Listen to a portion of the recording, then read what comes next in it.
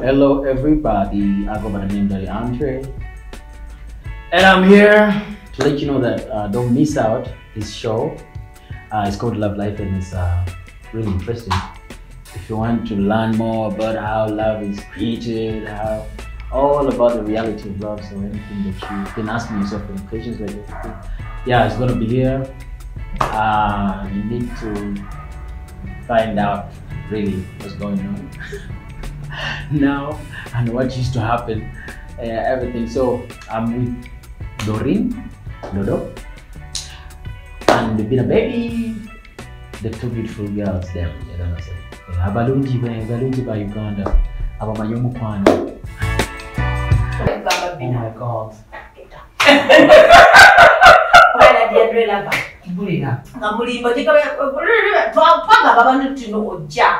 Bachimanyi nabo nebina nabegera kumpewo Daddy Andre ja. Daddy Andre katubamba simu. Tuvuze cameraman ali ready takwata simu. Mama yebo akoze. Ngakola kusawa. Kumi something. Bina ali wakanangira geze bina. Kumi nemne dachika. I think kumi demo something. Ojo azijibira. Wow. Zaligeza akati zizo dachika. Dachika. Zalize ngeza zali sawa ngeza akati. Zajatera bila kutaba mwangu. Nemo kama tukuchai. Bale Daddy Andre yakuwa masimu. Nenga tukuchai. Nenzija kesimu. Engera kumacha zali basa abiri message kati mwanyigidde. Nenji blocking nakwa. Banagi nengambo nogai wabanga omugayi muno nkumazi. Ngaita nakumala akunonya.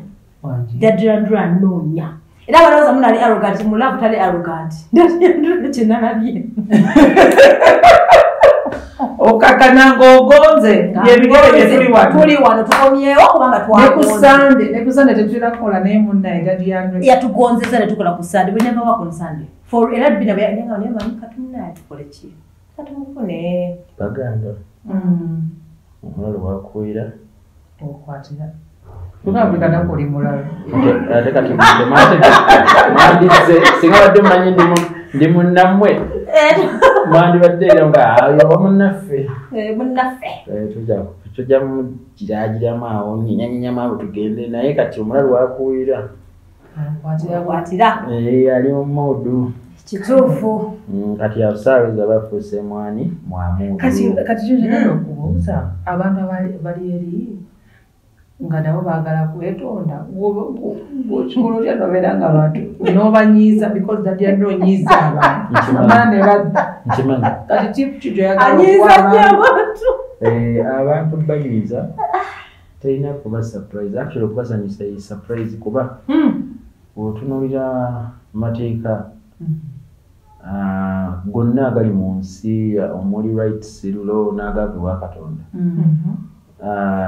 Ogenda okulaba nga ffenna batulagira obutakola biki bikyamu naye ate tebatulagira nti bwayi genda okwata ekikopo n'ababooti mu maaso nti olaba baweebaka nti kola booti toba oyambala wanika booti ebyo amateeka tegayo tebagatuwa kozi bamanyi nti no kiri compulsory ekyo tulina kikola then lwaki batulagira obutakola kuba bamanyi nti nno kyetuli.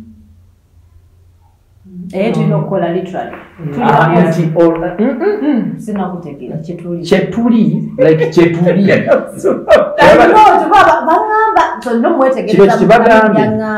Kibe ekitiibwa kyembagambe bonna amateeka ge baatugana tottanga tobbanga tokolanga ki tonyiiganga yagalanga buli kye batugana either negative or positive kiba kyekyo kyetuli. Kati agamateeka kiba kitegeeza tolabanga muntu ng'akikukoze ate olende kyetuli tulina obusungu tunyiiga twazaalibwa okusanyuka twagala nyo ebirungi ate nga ffe tuli kibi kyovula twazaalibwa tuli mu kibira we ya sinners kyekitulisa ba sinners so si nti ogenda kikola nti already ekyo kyetuli. So kyekintu kisinzira ku nga olaba nti Katonda yagenda n'asuula sitaani ku nsi olaba Katonda yalina obusungu ate tuli mu kifaananyi kya Katonda. That means we as well naye ate ye atukulira atugaa temugezaako ne mukozesa ebintu byange bijja kuba bibi biyise bantu bange abalala kuki obubi kuba neemanyi. So kiba kitegeeza yenna ali eyo ng'alowooza nti munyiiza bambi nze nyiiza nsobedde neemanyi nti nazaalibwa nyiiza. So it's not a surprise. So I try to work hard. Actually, I don't try, but I'm always like following the amendment that God gave us to do the laws as it government so that we follow them. We fight hard to follow it. So that means there is no sweet guy consikono. Every person is so okay, nice. Let me cut your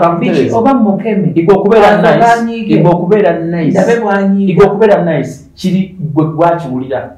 Bagamba the beauty lies in the hands of the beholder, right? Yes. Yeah. Try to get gwachiwulira, see holder. But beholder. Not the one who is holding, but the beholder. Meaning gwachi feeling a gwachi yina. Try to get chonna statement is already beautiful, cute, wonderful, sweet, nice, sweet, something that you cannot touch, but you talk of it. Is a word that you yourself has to feel. You yourself have. You yourself that they have to. So chikachitegeeza igwe sweetness, wajulira niceness, it is part of you.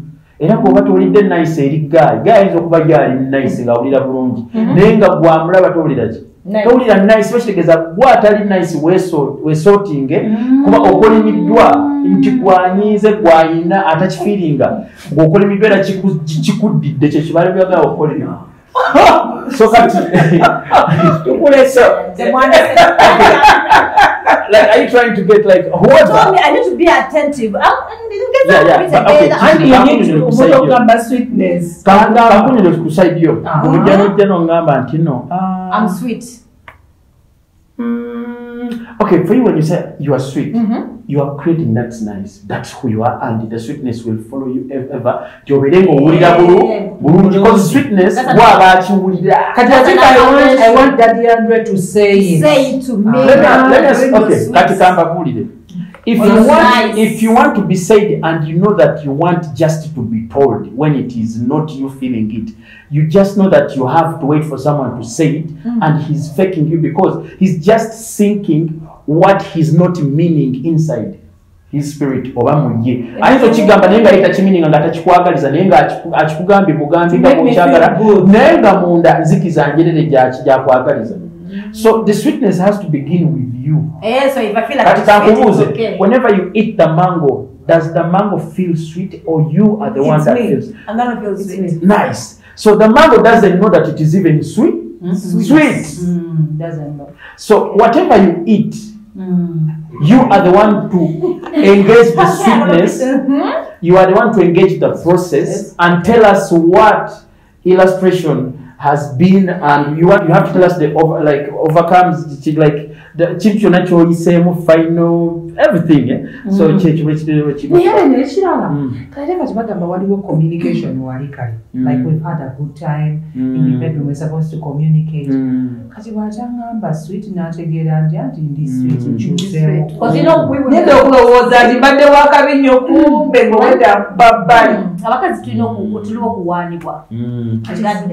we have what we call desires. Kati kiri ku desiring nti owulira okyetaaga okiwulire bulizi, but we have as well mine desires kiri ku mutima okitegeera ebintu omuntu byawulira nga biri okay ye kyaba ayagala, so aba alina ekigambo olina akimutera ku timetable naye era akimanyi nti kiba fake. Toberangakaawo omuntu akwagala toyina muteekako mateeka. Omuntu gw'oyagala tayina, that thing is nature. Nga mubadde mu bedroom nga mulina ebizibu byammwe. You have to know how to handle. Mwena bamanyi gwa amazima oba okimanyi munda n'oli amazima akimanyi munda. Naye wano ku nsi kwe muli physically muli kikweka. Kati kyemukwese mpuliriza kyemukweka. This is how it is. Kyemukwese gwe kyokwese n'ono kyakwese omusajja akikwese n'omukazi akikwese. kati ge bayita amazima then kyemuli muli kwebuzaza kati bikimbo muli kweyombeera ekyo bakiyita wrong or right ate ku si tetulina righteous because wrong or right muba muli kwerimba naye muganya okujjayo amazima is what we call truth. Truth is what you're feeling inside and what you know, what you saw, what you really. It is okuganga chiri comparison obulamu bwo kyoyitamu. So abantu abasinga obungi they pretend, act. And when you pretend and then everyone pretends kasitoba nga kyokola kyonna kirimu action. Action. Yes. Okay, let me tell you something. Okay, let's say okay. Okay, let me ask you something. Where does the word action comes from? Acting, right? Acting. Yeah. What is acting? Is pretense, right? Yeah. Yes. Pretense. Yes. But in the bedroom, we don't pretend. Can I tell you something? Can I tell you something? Acting is not pretense. Let me tell you something. Acting is pretense because people pretend. Okay, what is the meaning of that pretense? they are not. Because you've grown up under the charity and culture of thinking that pretense is being lying. That's camouflaging. Pretense. Sugarcoating. No, pretense is physically doing that the master has sent you to do. Yes, nti waye nsikirako omuguwa. N'ogenda n'okola naye nga muli gwe toyagala nkutumya amazzi ogende ku muggo kime naye ogenda n'ebidomola nga obyumba naye ng'ogaleese you've done action, you've done pretense, you've done it very good and the person that has sent you the master is fine and happy because it was okilese and then so you are pretending but the action has been done, meaning every action. Not all actions that you see people mean. The meaning action is on namwe muli obulimba. Ebintu ebyokunsi, anything that you see physically being done. Ngomanya that is action. Action is it could be pretending as such that Now we bring it into relationship. It is man-made. Because you love like relationship. It is natural, but people make their own love. Let's go and make love. Why love is being like nature? It was created, it was not made. The moment I want to know. Okay, the moment you wake up one day and you say, I want to make love, and start following the rules of law unto the earth, and you forget that love belongs to God. Mumpuliza bulungi omukwano gwa Katonda si yennyini gwo si okiri kiba kitegeeza n'okwagalana nze naawe tulikikolera Katonda kuba yatulagira okukola ki okwagalana kiba kitegeeza okukupala ntugenda mu marriage kugenda kuba mulimu gwani gwa Katonda kati abantu batuuka ne bakiirabira kifuna oli n'agamba nze olina okuŋŋamba bino n'oli n'agamba bebe n'okumpa kitiibwa kati bateekamu what we call principles zaabwe pride yaabwe gyakulidde no kati mutuuka ne muimaginga omukwano kati omukwano kubanga gwekutite engause kati engulfing eno bwetuuka ono yakulire no charity ono yakulire no charity kati bino okula kwali physical, it was an action where how you groomed and tamed and this one as well different way of grooming. So you have to relate to each other. That's what the word relationship comes from. Relate so that you can be as one. The two shall become one. Meaning who ordered that is God. So kati go to okwada notaniko relating. No, I know relating and you guys argue. So one day I told someone that the word argue is not a bad word. The word argue is not a bad word, but it is to agree. Either disagree or agree on something, but the truth is there will be an agreement. The truth is an agreement will be there until the need to get together contract with but an agreement has been made. So when you argue, you try to make the one that God told you. Mukanyinga ku kigambo kimu mutesenga muyingirenga mu kisenge mwababiri mwafuuka ogwa omu mu ddoboozi kuba Katonda ddoboozi kigambo mwawukana kuba mu bigasemu ebyemibiri olabye oli akola omubiri akola bw'ati n'agenda nakulabye ng'oyenda biki kati. So like the actions lie to you for you to go n'osirwala n'osuula omusajjawo oba n'osuula omukazi wo kuba wamusanze ng'ayenda. Kyokolaba Yesu yajja n'agamba atakikola amukole yali ababuusa nti no omubiri si gwe gwenda. Ani ayenda? Muliriza kyolowooza mu bwongo subconsciousness zo kyolowoozezza n'otandika okuba akafaananyi era yakyogera ti otandika okukola mu ndwadde okuba afaananyi owamukola ki oba oyenziza. Kiba kitegeeza n'omubiri wali abagenda wali abantu abagenda ne bagamba yeetunda wali abeetunda ng'agenze nga tali nayo naye ng'ali omubiri guli awo naye ng'ebirowoozo biri walala oyaba tayenze. It's the same thing. I'm coming. Listen. Okay, listen. Katikankubuze. Yes, waba yagamba. Cheating is cheating. What is that? Cheating.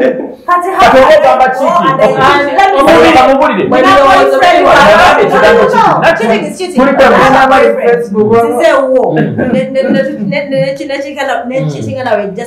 Boyfriend, you are owning the word boyfriend. You are even promoting what we call fornication. Tetunabana kubeera married oli kungamba nti no gwe oyagala nkukitingeko biki bitwakola byoli okubbako ebibyo love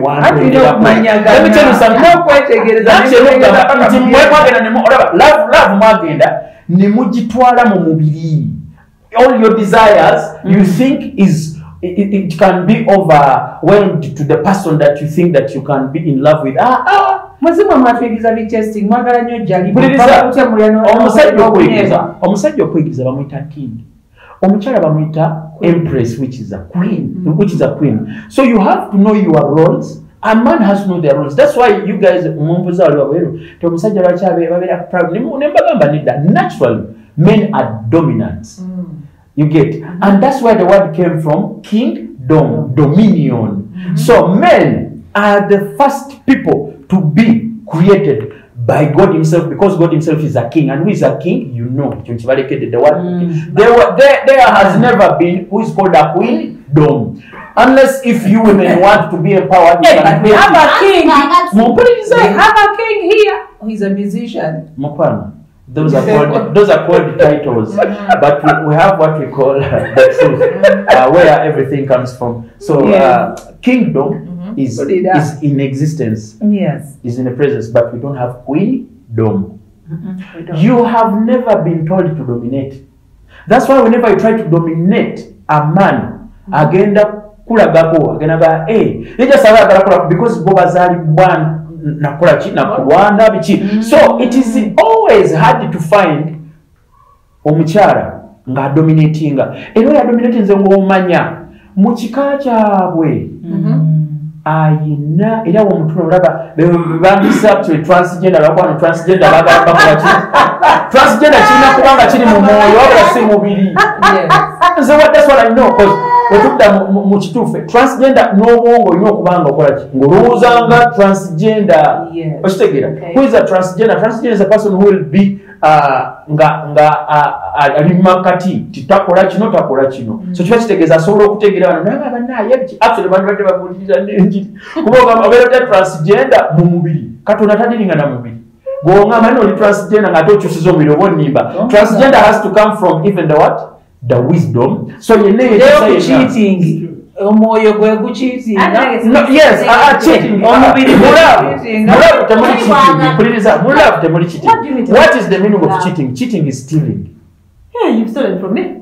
Kati kankubuliri katonda ekagwe twabba tugala mwanyaga manziba kati mpuliriza ife twebba ife tulina obuyinza okutola buli kintu oba kitwagala ate buli kyentuulako ku nsi nga kiri physical. Wuliriza kyetutolako ku nsi nga kiri physically kiri athlete nga ffe abakyekolera ne twesalirawo nga katonda taliiwo ekyo tukinako obuyinza okikola byetukola ki bitwagala. Naye bwe kiba nga kya katonda ng'ate mweravu gye muliko ya katonda buli kye mulowooza ne mukinyiigira nga mmwe abasalawo let me go and make love, I fell in love. How can you fall in? Yes. Why don't you love? Because you were ordered, commanded to love, not to fall in. You fall in love. So when you fall there, and where you fall in, the owner of the hole that has put there the pit,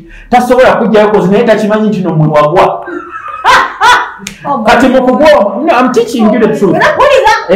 When you fall in love, you are going to be taken, even with your thoughts and everything. Togenda kubeera na control, togenda kwebuuza Katonda nti nkoze ntya, koze omulimu sigwa Katonda kati ogututte ku gugwo. Kikolaba, osanga omusajja nga alina byakola omuyomesa. N'omusajja akusanga omukyala alina byakola ayomba. Beera evidenti n'ekintu baakigwamu. Yakugwamu n'olina mugamanya ngero batasa tewali. Mwagwa in love, but you don't love. Why you guys you have to love? Loving is never in an expiry date. That's why whenever people ask me on interview, between me and Nina, I tell them no, me I've never stopped and I will never stop loving Nina. Yes. You get? Because me, I don't stop loving. Oh really? Yes. Loving has to be love, because tell me when love is forever and love is God and God is love, when has ever God stopped loving?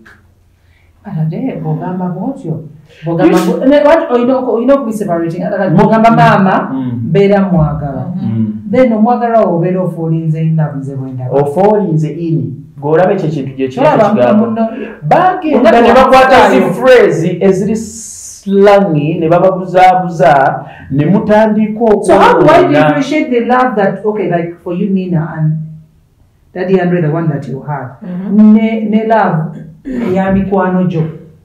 That's what you think. Abantu mwagala nnyo okwawula kozimu abantu you are born to make your own. Because okay, please, you guys, you were born. Abantu mwenna mwagala nnyo okulagako okuba babawa obuyinza n'amaanyi ku nsi kati mwagala nnyo okufoominga ekyamwe mukishotikatinga, but it is wrong. There has never been a verse or a time that God said nti bannange wangi mukwate emikwano gyammwe mugyagale nga muti, mukwate maamawo mukole ng'oti, baawo mukole muti. Omusajja yabawa Bina bagamba omukyalo omusiru alisuulanga amaka, omukyalo omugezi alizimbanga maki. Teyakubuulira nti omukyala oli mujjanga mu kika kya gundi, nti omukyala ebyo yalikira domini. Wali omuntu ono kati mmwe bwakuba baba obuyinza mutandise okukwata laavu gye mulina okukola nnyini ye yabagambe yabalagira mu kikole, era bamugenda okulayira mugenda mu maaso ga Katonda okulayira kuba yiye, naye ne mutandika okwawula kati eno yamikwano gyange, eno yagundi, kati eno yabakika, eno giraba yaba abanyaali abambeerereddewo, kati eno laavu kyeyo gy'ogabanagabana eyo. Laavu erina okubanga oli azze yemu n'oleze. Everyone has to tap in that love. Nga tewali kwenkanya, nga tewali kusalaasala, tewali ku kipimo. Nze kasajja nongamba nti no me I love my mom, but my dad kiri kingambanya gwe tosobola kunyega nange ojja kuntiika awantu. You have to love. Daddy Andre, there's a reason as why wasalawo no choosing Nina. You know, I'm just giving a scenario. Meaning that love was different. Yes, from what. That's why you decided, no, you know what, let's take this step. Okay, let me ask you something. Fine. Where? Okay, the truth is, where does the love come from? Who is love? What is love? Love is God and God is love. Let me ask you something. So you want to why are you saying that there is a different love? There's that particular love. Because that is so different. Do we have different gods? The intimacy. It's one God. It is one God. But this is different because okay, let me ask you something. sharing of souls. You understand? There is also area bonding and everything. That's different. And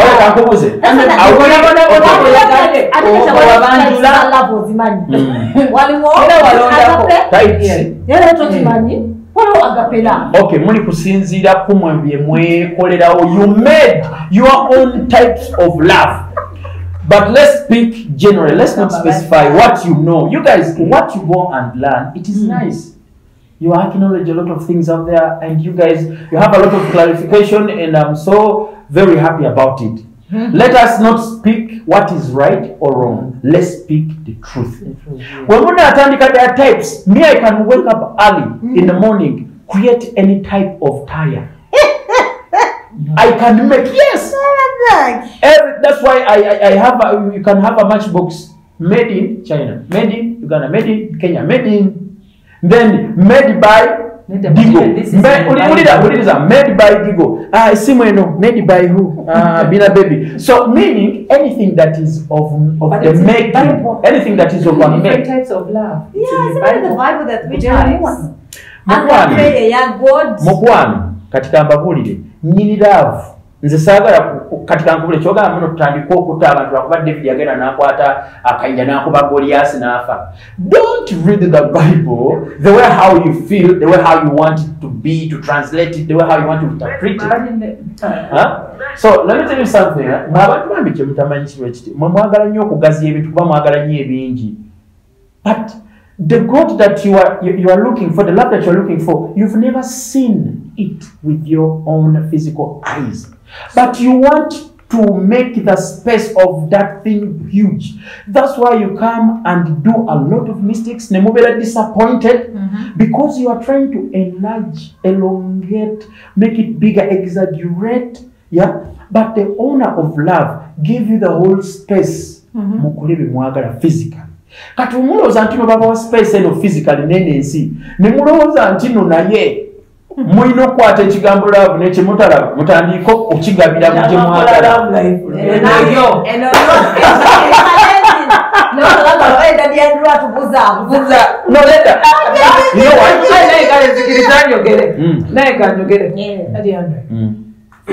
We have a journey. The relationships zetulina nange nina nawulina, but there is a reason as to why omukubowa mwanjula. That means the love is different. The good thing is that so the love. What way the good thing, you guys are speaking of what we call relationship. And that's what we're looking at. Relationship, I told you what it means. And then you're saying, it means you cannot relating. And then I sneak around and then... Let me tell you something. Relationship is relating. Anything that is of relating. We have here people who are relatives. They fight each and every day. Yes. Killing each other. Yes. Over land. Yes. Over bichi. Beyond these desires, actually this is a nice one. Zola desires is zibaletera. Yalina desire takerio nalaba oli kati ng'agenda kukola kiditemako. But that desire yali alowooza mbuno kiki. Kano oli n'agamba kica kyange. So you see those desires, those emotions. W'obitwala mu love. Kaba kafo. Nti bw'okwata ekintu ky'owulira ggwe ky'oyagala nga ggwe. You want to dominate over God's work.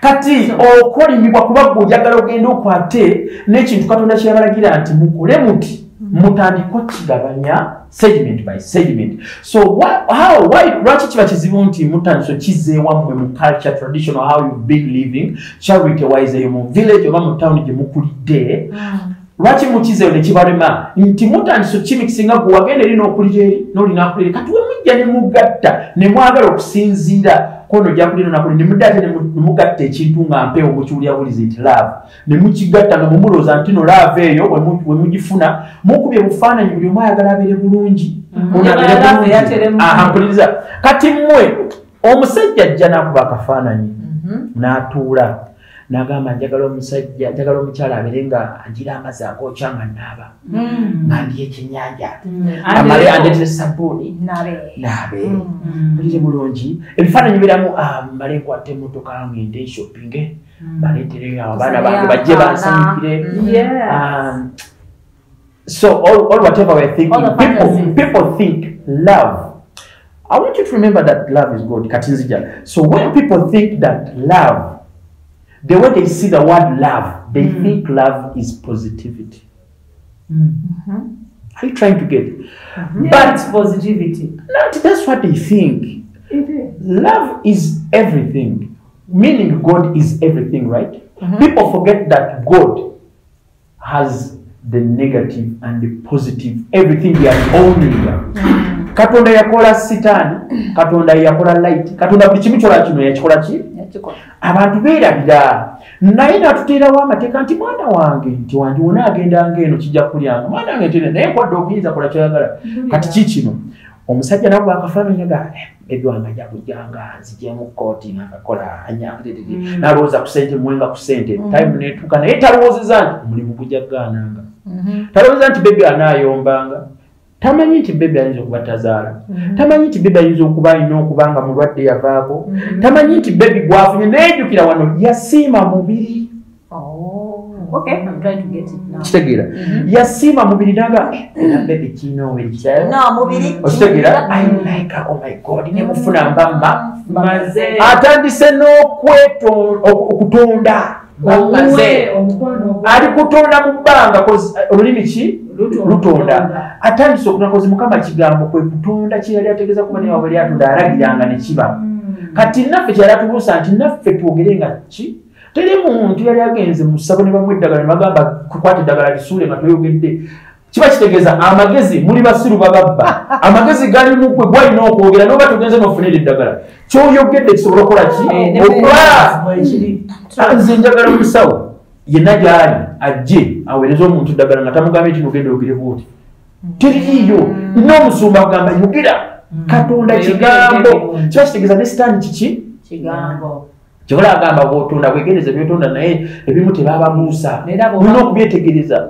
so n'okutunda nakyo kibyabeera omukyala we gawe ojja kuba amaze nga malayika ziwandiika ajja kuba akoze atya amaze era mukyala we nga nabo bakuyamba bakusitulira kati sitaano aba manyi kino kijja kunyiza naye nga yawa kukolo ki ng'omukyana kiwumu kolo buli kimu alaba byakola biki byobituuse kuno naye ngaakwata omwana kati bamusooka ku culture yammwe okwanjula okukyala nanti thats for earth nti ffe omuntu aba mututente munamugenda marriage katonda byamanyi byammwe bemwasalawo nammwe manyi nawaliyo culture yaabwe eyo genda mpe tugende mu church oba muzikiti oba tugende tuwobe kati obuliriza kati mutuuse eyo okubya ekyana embaga muyingidde naye kyewalaba gwali muki mubiri werabira omutima kati ife abasajja fe abalina obuzibu nti ffe katonda yatudizayininga nga ffe tulaba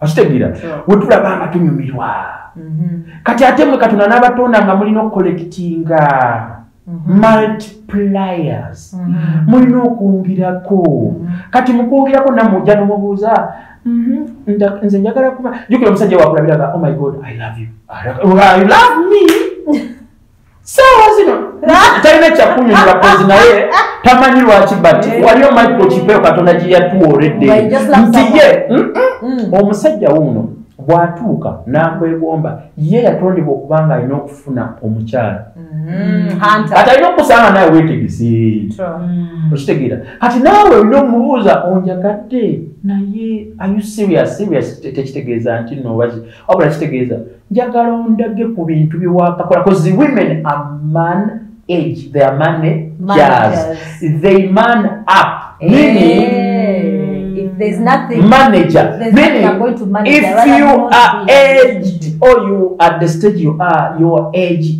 is enough to handle most of the things.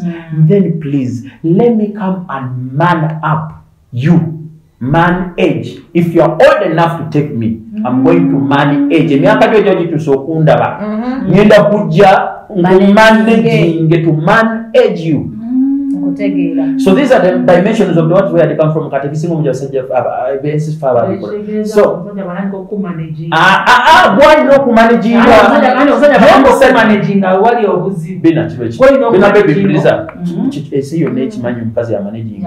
Yes. Kati chibechi omusajja wajjana akula kwatu mbiri.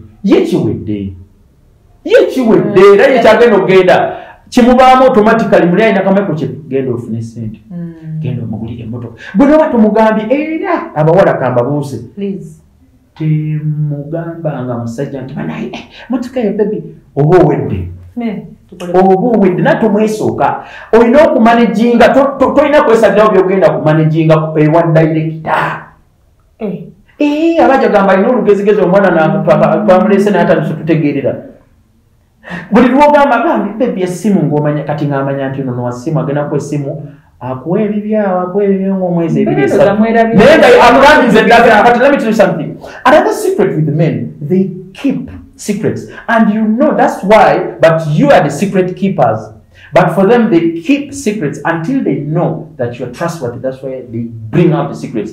And whenever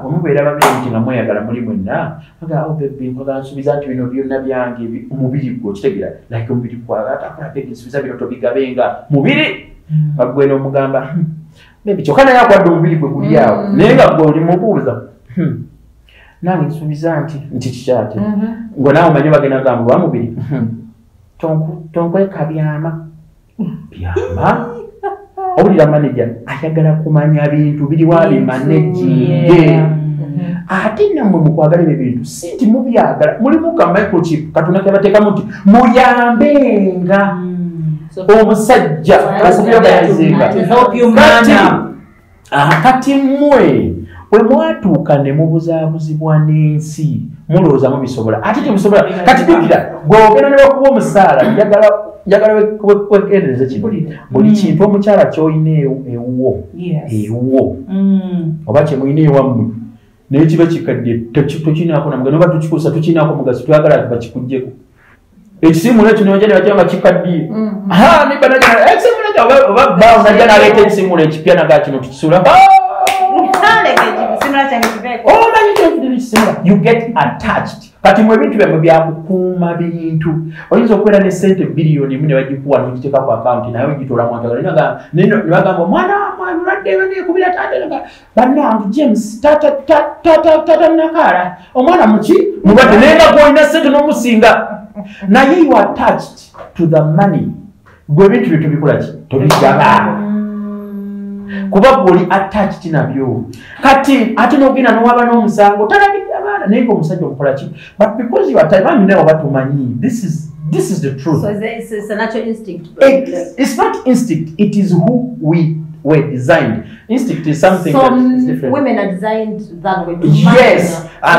Omukazi ayinza okuba akola n'okukola naye nga lwakuba kimanyi nti n'oyo omwana ayina okuweebwayo emitwalo 10 eri taata we nga ye ayinawo nakakadde naye agamba no bambi tutereko sente bwagayo omwana nga mulwadde naye ngaomukazi agamba yaje musasulira wakiri bwekisuka nga tumutwale ku kiriniki ajja kusasula biidu azina naye lwaki azina ayagala kasente kagana okwetemako era kyobola mwaleta kano akantu sente z'ekikazi kati nze nezija neŋŋamba bano abantu abagala sente z'ekikazi batandika okuseparatinga sente baziteekeko amabeere bateekeko amabeere ezaffe baziteekako ki birevu ezamwe zimereko amabeere sente z'ekikazi tokikwatako so mulaba ebintu ebiryokwonona laavu ebintu ebiryokwonona laavu mulikwata so if a man nga bogabe oina advice yetu adeo abakazi we not supposed to ask there's something been a chipped in as well obera no musajja nga alinga yagalo mulowole so how can I be with a man 1 year 2 years tamba ko omukazi toyina na said as wala sugar whatever beside kankubuuze what's supposed to my man from the first approach toli musabi osobola okwesabira omusajja first time nomugamba nkwagadde no, I'm asking. By the way, nti nze neekaza nti nga naawe okimanyi. But let us talk of nature. Can you ask? If I like you, Mugamba. Liking jireke. Ati sagala if, because we have if 1, if 2, if 3. Leave alone the ifs. I want us to speak the truth.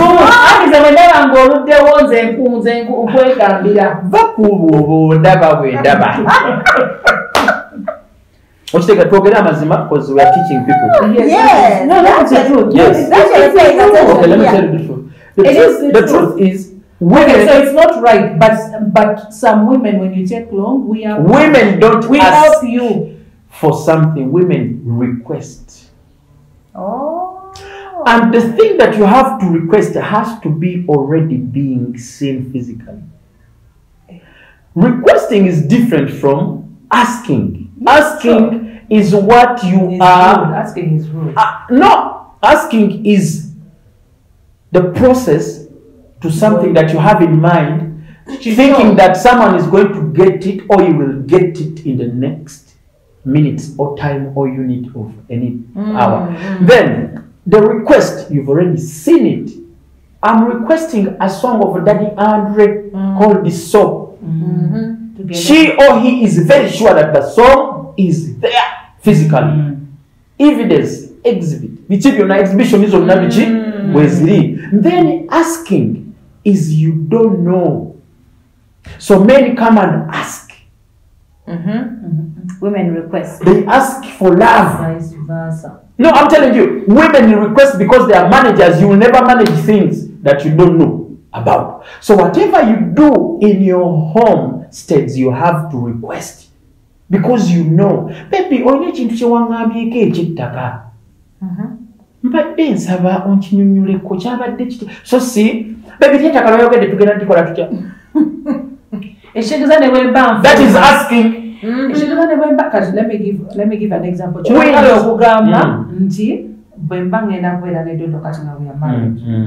I'm supposed to request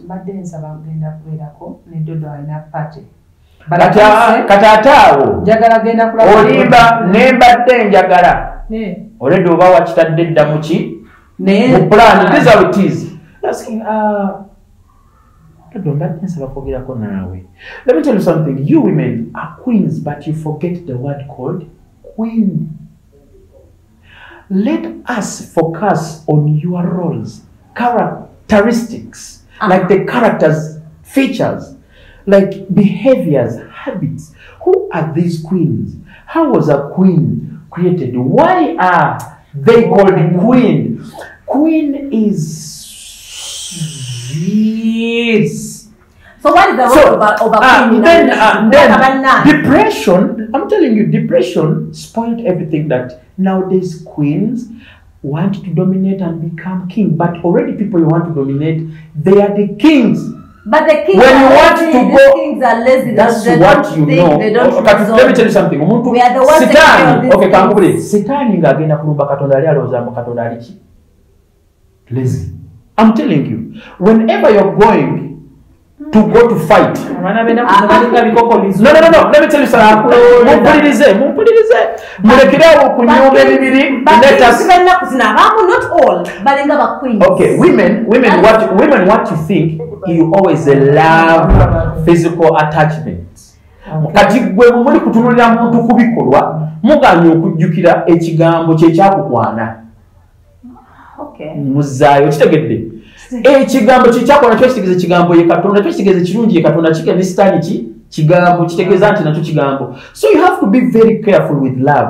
Love came with okugamba ekigambo. Teyajja nabikola naye wajja nosobola ngamba nange kale kiriyo kiwakkiriza. When time came, no suubira gwe desires ze wali nazo mutima ntandika okuba visions ze n'abamangu. Kati nga gusubira birungi n'omusajja asubira biki naye mwendabidde ebibi by'omujja birwanyisa mutakati webijja engeri gye muteetegeka nga muyingira mu laavu nti temwamanya nti nomulina emundu weziti nti emundu menya nti mwe muli bantu mulooza laavu kitegeeza kirungi but love as well kibi. There's good and bad. Katonda waba yatwagala nga tuli ku nsi lwaki osanga omuntu ng'adaaga ng'akola ki? Okitegera Katonda ye byonna ye yakola n'ekibi yakola n'olusitaani gwe mulaba n'akugamba olusitaani tokolanga booti kuba yamutonda amenyako obuyinza kati n'akugamba nti oba ogenda nga mufumbo beera prepared. Egwe omukazi lwaki ogenda n'okkiriza ogenda eri omulenzi ali lezi tewatwala budde. You have to get prepared. Know that this one nja managing ku laziness. Abawala mubere serious mulekerawo okutulimba nti nno mmwe abasajja abasajja bate bali mu mujje tubawasebana. I'm telling you the truth. Let me tell you something. Katula bagwe twagala kuba gwe oli king or no, she's a queen but she's a king. Let me teach you something today. Let me teach you something today. Traditionally and culture, the way how we have to follow kati ngasinzirira ne mu mwoyo. Kino njagala nakigambanga kankunda namugambanga. You see these hands? Yeah. You see these hands? Yeah. Zamita kankunda Nina Rose. Nati muna yategwe kumanya yagwe nobagambe example kuzobye mukyala yale batiko mulamu bwange. Era ina yagala ko mukyala wange ngoli ngobulira bubibwa amanyi. Nina Rose banyali bera. Ya mukyala. I know. Kati bwokwata namugamba nga kwata olaba zino engalo mpulira tandika okukwata buli principle gy'ozze mu maka g'omusajja buli principle agabisaagala kino osinga okola bweti olaba kino ekintu kirungi nnyo she's a queen and this one is a king. Remember these are dominants naturally. And for you are queens and he knows the truth that you're queen. Era ne waba ina kyakola naawe bakuliko on top of something you scream as a what? A queen, like something that who is very taken, dominated. So ever if the first day you showed this man that you were queen, you were good, you were nice, you have to put it one nti ono omuntu namulaga oba wali tokiri kikule efuke habiti ewefuke culti okimanyire okiyingire kozi bintu byansi that's why people go for dates. Abawala mwagenda bawano Africa mwagenda ne mwagala love y'abazungu naye kirungi naye temwayiga principles zirimu bali abantu bakuma culture zaabwe bali abantu bakuma culture zaabwe era muve kuba nabawala bajja nga bali ku Instagram mwanga me when I'm which I swear aba abantu basetinge balina okwonona ensi yaffe n'abaddugavu abo abantu omusanga ng'alina ebbawa amutya n'ekyo omusanga naga let me tell you bali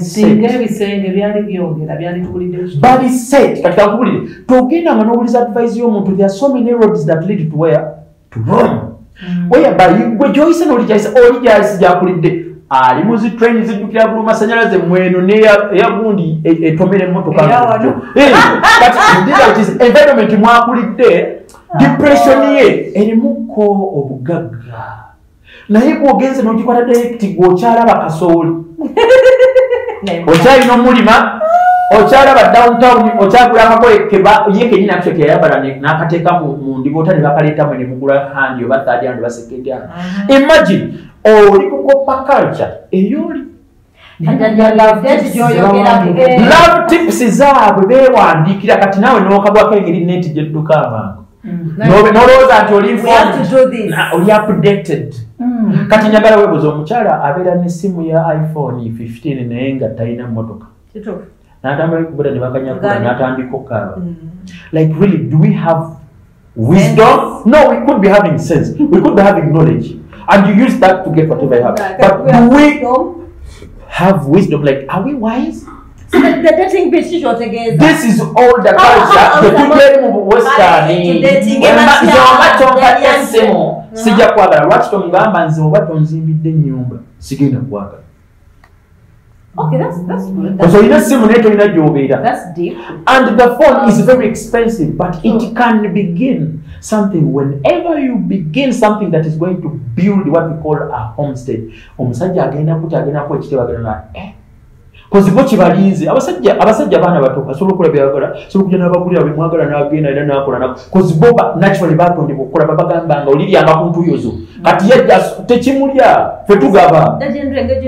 So dating but here, not to copy the Western culture. Igwe lwaki how do I get to know you before I get married? Muddemu mutandika okunoonya basenga oba muguluminge basenga kuba abaati abakadde bafudde baggwawo ne tulina n'abalala babeera era ne basenga bakati bavubuka akubulira agamba oyo muleke naawe because nanti bali depressed balina obusungu ku musajja kati okay kati kama example njagala otunuulire ati byekisenge byangu omukusikwe kubeera senga ekyo kyangu naawe bakubulira obimanyi osobola okusalawo that's person ogenda nobyekolako okitegeera ebyo byangu njagala ombuulirire nzikakkanya nzire mu bwakabaka bwange obwa queendom ku nsi kokka mwabalina obwakabaka obwo kyova omusajja king naye wakulaba agwamu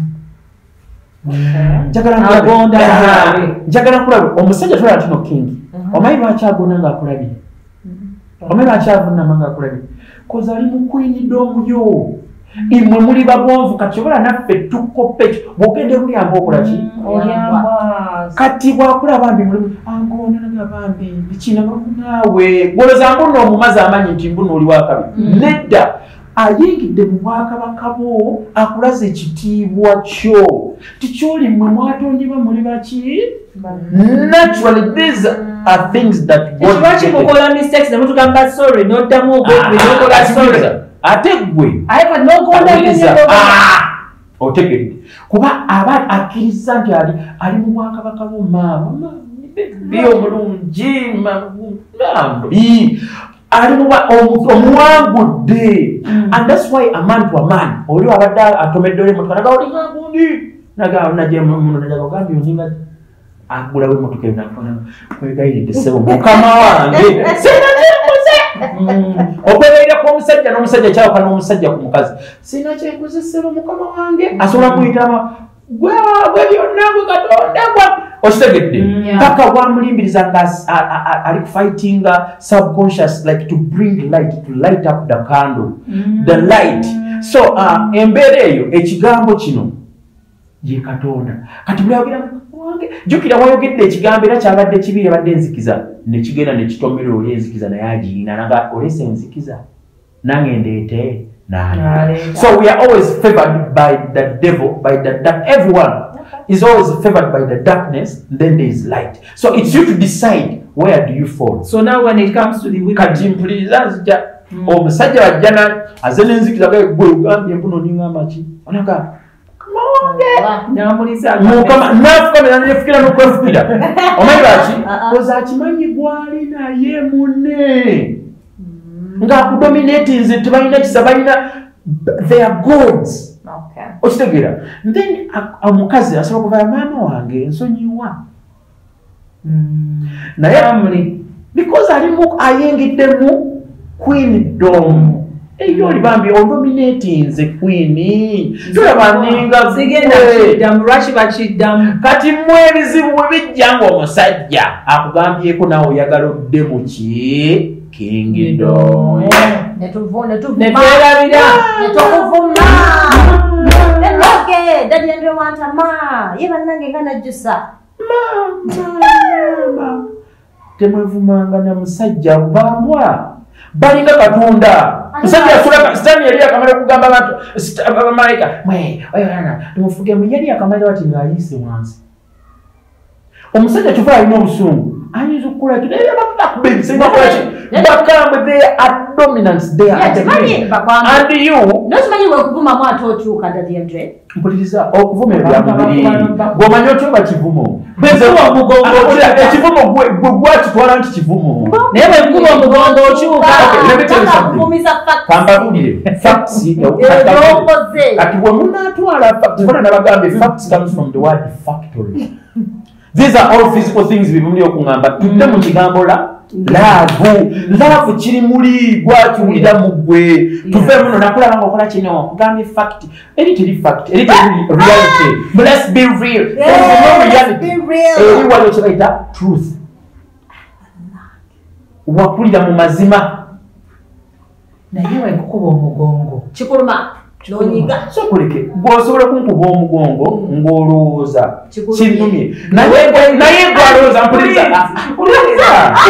mumpulirize mwagala kibeewo lwakuba nti no kyabanyumira mukuze mukola ki kyemulowooza ate kyemulaba igwosobola kunkuba omugongo naye nga gwotomanyi muli munda ndikwegayirira naye nga nakugoowa the truth mukitegedde kati love tosobola gimanya love is god bwalina amazima kati gwe osobola kuba omuntu omugongo okitegedde kati nga wekute ku mutwe so I'm telling you the truth because you guys are telling me according to the actions I told you let's leave actions alone why not tell me that I'm not feeling you anymore yeah they can't why let me tell you something any person who is a leader will never be gotten who they are even God, mumamutegera katonda mawumanya. The more you get not to know God is the more love for him.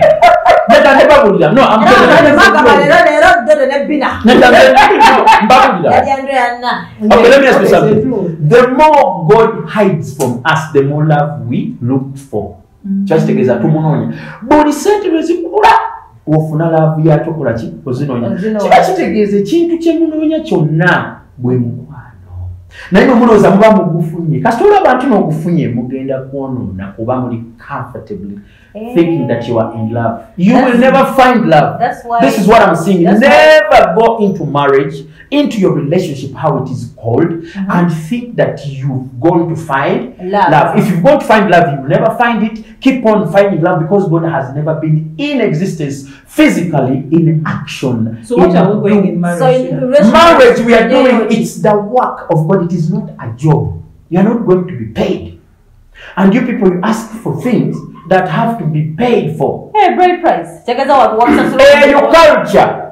Nti twemanye twetegedde kasiime bibyammwe ebirala ekyo kyammwe gwalina obuyinza ku nsi kyoyagala but nga muyingidde ku babiri byabazadde naye mu ababiri mugenze kurelatinga you are looking for love kyokka ate mugamba nti tokyanjagala tekyakwagala nga mukyanoonya love katonda temunaamuzuula naye mwe mugamba oledde mwazuula ddala ate mugamba love ye katonda ate katonda era ate mwe mugamba mu love mugiina ani yagamba nti nomwagifuna ngate katonda temunaba mufuna ekirala keep on searching for love. Lwaki mwagala ffe tubasonyiwe nga mukiitinze naye ffe bwe tukiitinga te okusonyiwa kyeki okusonyiwe forgiveness kale tukyogere mu luzungu kyanoonye ebigambo baana mumpulirize temutegedde temuli kuyiga tuli mu kuyiga naye twagala naffe tukuleete wano mu byaffe bye tulowooza kubanga ogambye okukiitinga abasajja basinga kyemwagala tusonyiwa kyokka naffe tugamba mistake kati naye kankubuuze mu nekyayo okwagala kiki mutima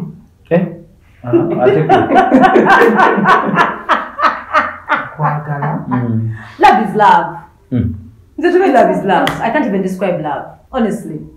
Can't describe. Apart from saying love is so why are you looking for love? Apart from love, love is God, but love is love. Love is everything.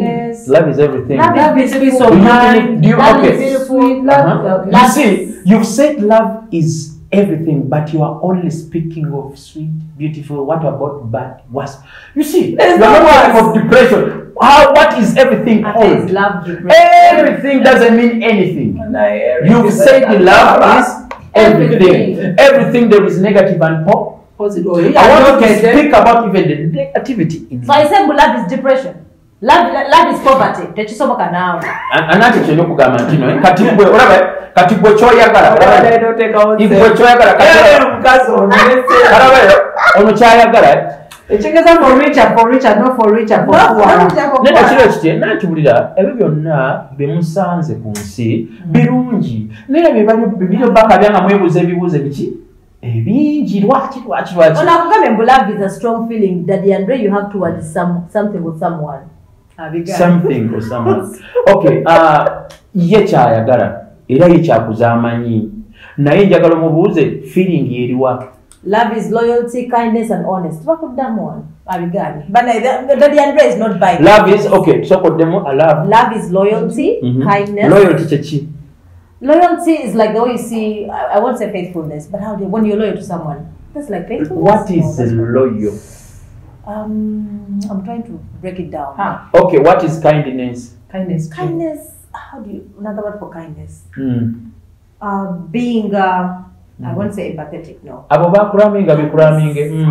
Ati kambabulire. Ebigambo ngabona bekisa ngakati lukasema kale wale bwe nabuuza and honest but you have to Luganda mazima yes honest wa mazima yes truth is love honest wa mazima pakati bakubuuza truth is love and love is truth. How can you love someone you have never seen and hate someone you can see physically? Kali kamba nyule. Njagala mbawe example. And love is a doing word. Kasa wa kugambi wale.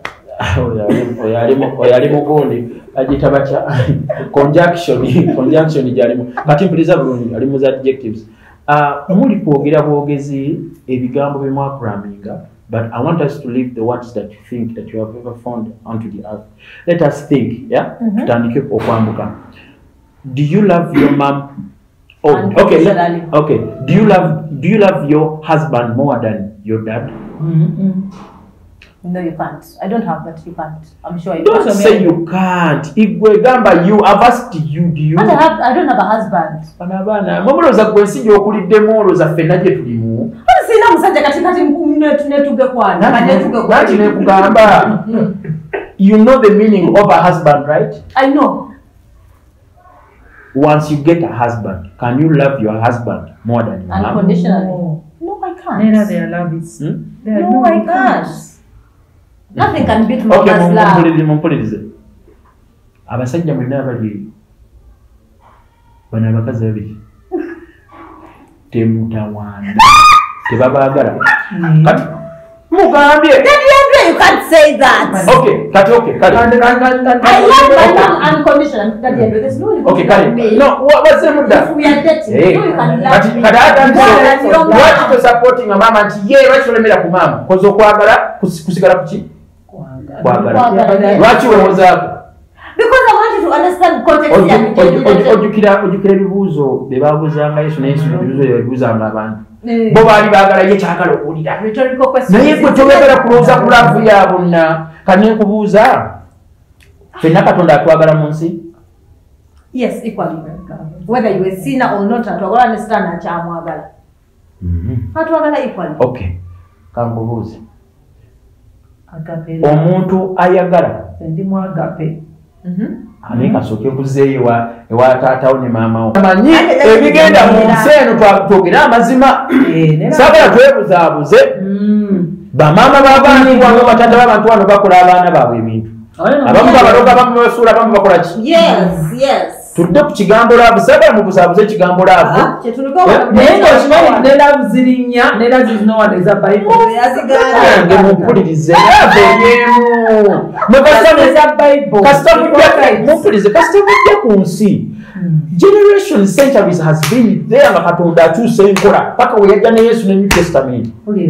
Temugenda kunnimba ekiyajja n'akimala n'akikutula n'akikola ki n'akigalawo naga temuddangamu kunnunya kiwedde erinnya liiryo. Tudde mu mazima egwe ogambye maama wo nkugambye maama tasobola kutemaatema igwe tosobola kutemaatema maama wo lw'ettaka. Kati twogere amazima. Let us teach the world. Let us teach our people. Kati kyekyemaddenga mati ezo bye mulabye kati kambabuulire abantu basinzira nnyo. I don't know why people omuntu yagala kindness simanyi honesty simanyi loyalty, those things they are of earth after going into it physically. That's what we call desires that brings emotions. In love, there has never been anything like that.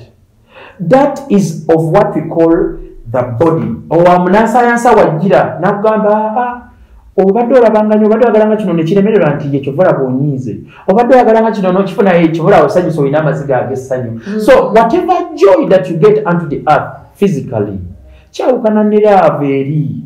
Wanaye mulaba laavu eri mumpulirize laavu mugirabe nsobola okunumya nga njagala nanumya igwe yaba tamanyi nti akulumya. Mumpulirize nabagambye bino ebintu byemuliko igwe omukwano kasita ogamba omuntu nti no tokyanjagala manya gwe akiwulidde era oli abasobola otegera nagawono kati asirika nagala nga nkyagala naye ategedde kati gwata kyangwagala because whatever you feel is what is in you. Gwe okuyita ku makya galugayi takyampa kino ng'omanya gwe igwe gwakiri. Yes.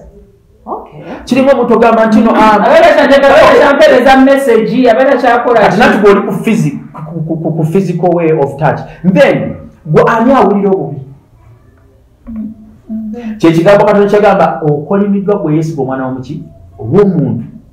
Kiba kitegeeza igwe bwerabidde oli kugerera ku bintu omuntu byabadde akuwa physically kiba kitegeeza kasita n'omukayitira naawe n'ofuna ebizibu bwe babiganya okujja olwo kanobeera stress takyandaga kino takyankubira simu kyekyo kati ne maama agenda sinzira ku ttaka eryo ani atemye ku ttaka lino ani atunze ettaka lyange temukyampuliriza muli kuki musinzira ku physical.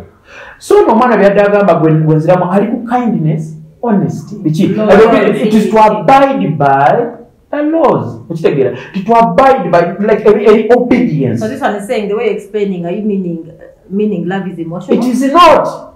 It's not. Love is not emotional. Let me tell you something. The word what we call emotion come from the word motion. Motion is motive. Motive. Yes, something that is moving. Okay, yes. So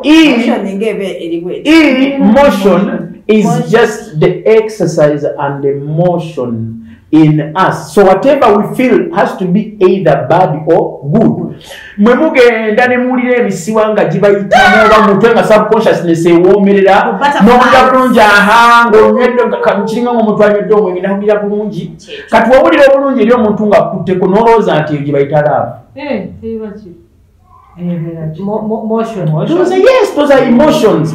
Like your subconsciousness is part of your body. Whatever you're feeling now, kyoba owulidde nga bakutteko gwakiwulirawo yakutteko ayinza okuba nga takiriko naye nga jasa kutte gwasazeewo kyeteekamu kuba gwomanyi anjagala yankolera kino kati wajja nakwatako gwe omwebaza n'omubiri owulira nga omugod ono gaye yampa kino mpulira bulungi wankwata kumbe ye takiwulira nakiwulira gwakiwulira naye asobola okuwulira kasita mukwata ye waabanga yayagadde love yo gwe katonda atulamu gwe naye wosala unotandika okwagala omuntu bulala gwakifunamu obubi era noga nze sikyamagala gwatamwagalira gwawulira obwibula omulabu ate yuno zawulira bubi igwagamba nze sicca nze mpulira bubi obubi bwowulira bwebwo kyoli kyobala katonda agamba igwokolimiddwa eyesiza omwana w'omuntu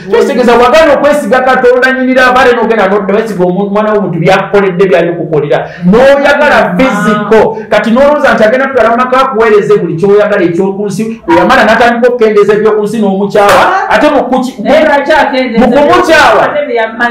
nanti mukumukyawa wuliriza mukumukyawa igwe awulira ebibi kati gwe ekissiwo yakukyala ekissiwo yakukyala sigwa kyawulirako obubi kuye olowooza ye akyawulira bubi gwawulira obubi kuba gwe wagenda n'omwesiga nga teyisi katonda nga teyisi ye katonda era alina obuyinza okukuleka kozisi yakuleeta ku nsi. No, I want you guys to learn this. So nebatwagala ne batukyawa tubaleke bagende sibe batutonda si ye katonda wabuuza ku katonda ati no kituufu yono did you take time and you guys nowadays you no longer go to check the backgrounds of men, of women. Nemugamba mukola lwaswaga muno proposa mukope culture z'abazungu proposa olumala muna ebanjaye ani yakukyaye gwenyikyaye owulira bakukyaye kitegeeza gwakirimu gwakiwulidde gwalina obuzibu genda wesotingi n'obwongo owulira zi emotions zikuyitamu bubi nga luli wali owulira bulungi ngamba kankunda ye bwaba yakukyawa gwokyamwa ate kati mukyawakooki nze ndyuke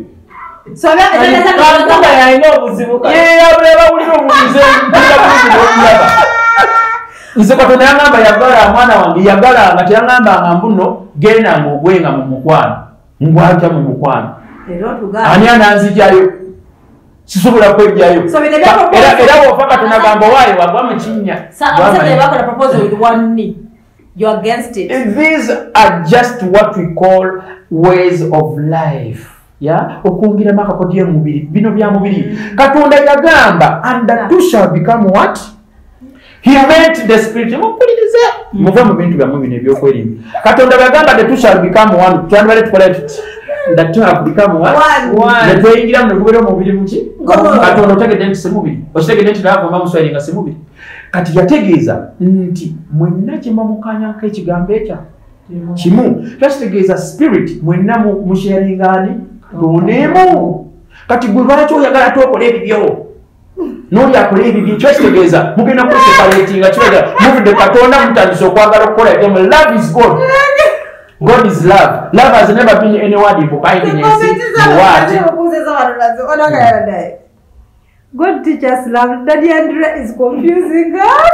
God teach us what? Love. What Daddy Andre? Okay, love teaches us what? Love. Go deep spiritually. Find who God about is. the outside. Bina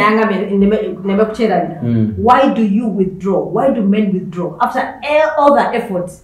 The investment do you know withdrawing? Why would you withdraw? What happens? Whenever you think that the person withdrew, it is you that feels it. I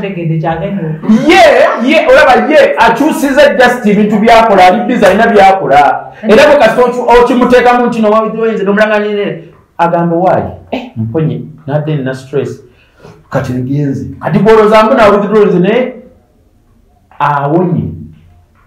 him to kuba bubi ku nsinga tebamuwa peace nasigala adduka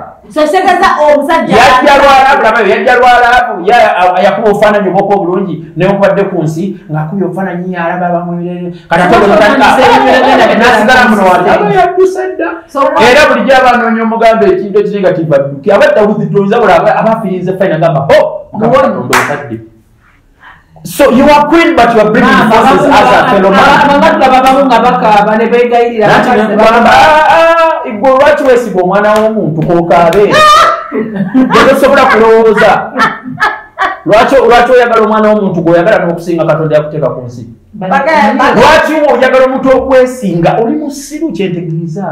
Katonda ali mugwatula mugwe lwaki ogenda n'oyagala omuntu olwakuba byakukoledde kyakitegeeza gw'olibwa byansi ate bino ebyensi fa babyekolera ne weerabira Katonda nabagambye these things are made by us, made in our country. It is us. Phones made by us, clothes made, car by us. Omuntu omusanga mu church Katonda angereze motoka. Do you know how many gods you are praying to give you the car? Akola screw, kumpira boka, akola ayoche ekipira ne kifuuka, akola kino kigulu. Katonda agenda kusema wale akola steering, wale akola plastic, wale akola bitala. Awo naba Katonda be motoka. Bale Japan oli mukusira mukama mbe motoka mukama atakola ngako motoka. Oli musiru. Mukama mbe nyumba kizimbe no bino bibale. Mukama ali akoze oli kumatafali ge bali nyire bayiba Katonda bali nyire matafali ago yakakata. Oli kuba Katonda balala yakugana ng'okusinza bamuloza bagamba Katonda gwolaba nti ayi Mukama bwe kasita oyogera n'ogamba Katonda ampe ennyumba ddiiro yali akoze ku nnyumba era ogenda gisaba obeere ng'osiiba nga tekijja omusajja gwe omulimu gwe kuba ogwo omulimu gwe naye mwe mugenda ne mugamba Mukama eza kompyuta oli musiru Mukama yali ataddewo ku kizimbe ky'essomero nti n'ateekawo structure y'essomero muli basiru Katonda yali akozeeko ku ssomero nanti ndibabuusa. These are the things why you guys get to this. Oza bakinze munda bangambira namwe nganseka bisisi ku interview. Oshegera why? Because I know the truth. Once you know the truth, this is the spiritual world. Mulekera nzoli asobola kujja n'avuma n'angamba Gwandre simanyi wali mulwadde ne mutunuulira. Nga look at this one. Okitegedde. Ye mwana kyali awo tuleete twekebeze ne wana abantu tukole ku mawulire. Kwekebeza? Kwekebeza ki? Twekebeze sirimu. Naye temujja omuzuula nti ndi mulamu kuba nange muntasaako kumanya nti ndi mulwadde. Era bakwogeredde dadde mumuleke. Kati weewunye goloza lwaki? Muyo bakuyita lava maani wano. Goloza lwaki ndi happy? Because you know the truth, right? Omuntu tanyina kubunyanza obula tewasindika kunteeka ku nsi. Tobaddeyo nga nkuze okubira wenti. Kati lwaki waganda ndi mwana wa Katonda? Okwekebeza oba banyema n'ekituufu. Osobola okwekebeza omuntu mbuno mugenda kola ki? Kikola nga si ye mukyala gwegenda okuwasa. Kyobola amutomera. Omanya kyabasajja. Omanyi ate nkuweeko ntya. Gwesinga okumpa nga saagala. Ola kikola amutomedde mwe mwakulamira ky'omuntu omugenda ne mwekebeza omuntu wakugulira simanyi n'akuterawo apartment omuntu wakugulira ku n'akolera bino mbw'aba serious. Who told you? Nze okwekebeza katulira bulwaki oyagala neekebeze naawe nga bisaagala nze omusajja naye omuntu akuterawo apartment okwekebeza mubeera abo mukkaanya. Why do you want to know my status when I'm not ready to marry you? Are you trying to But relate? you were going to have sex. No! Olaba yayogera apartment. Olaba yayogera apartment katolo singa twagenda n'azuula nti nimulade yanyogedde pakawo. You always have to keep your status. Do you know why it is called status? It is yours. Okay. You have the right to remain with your own status. I get it. And you can never ask me why I refused. Yes. Please don't.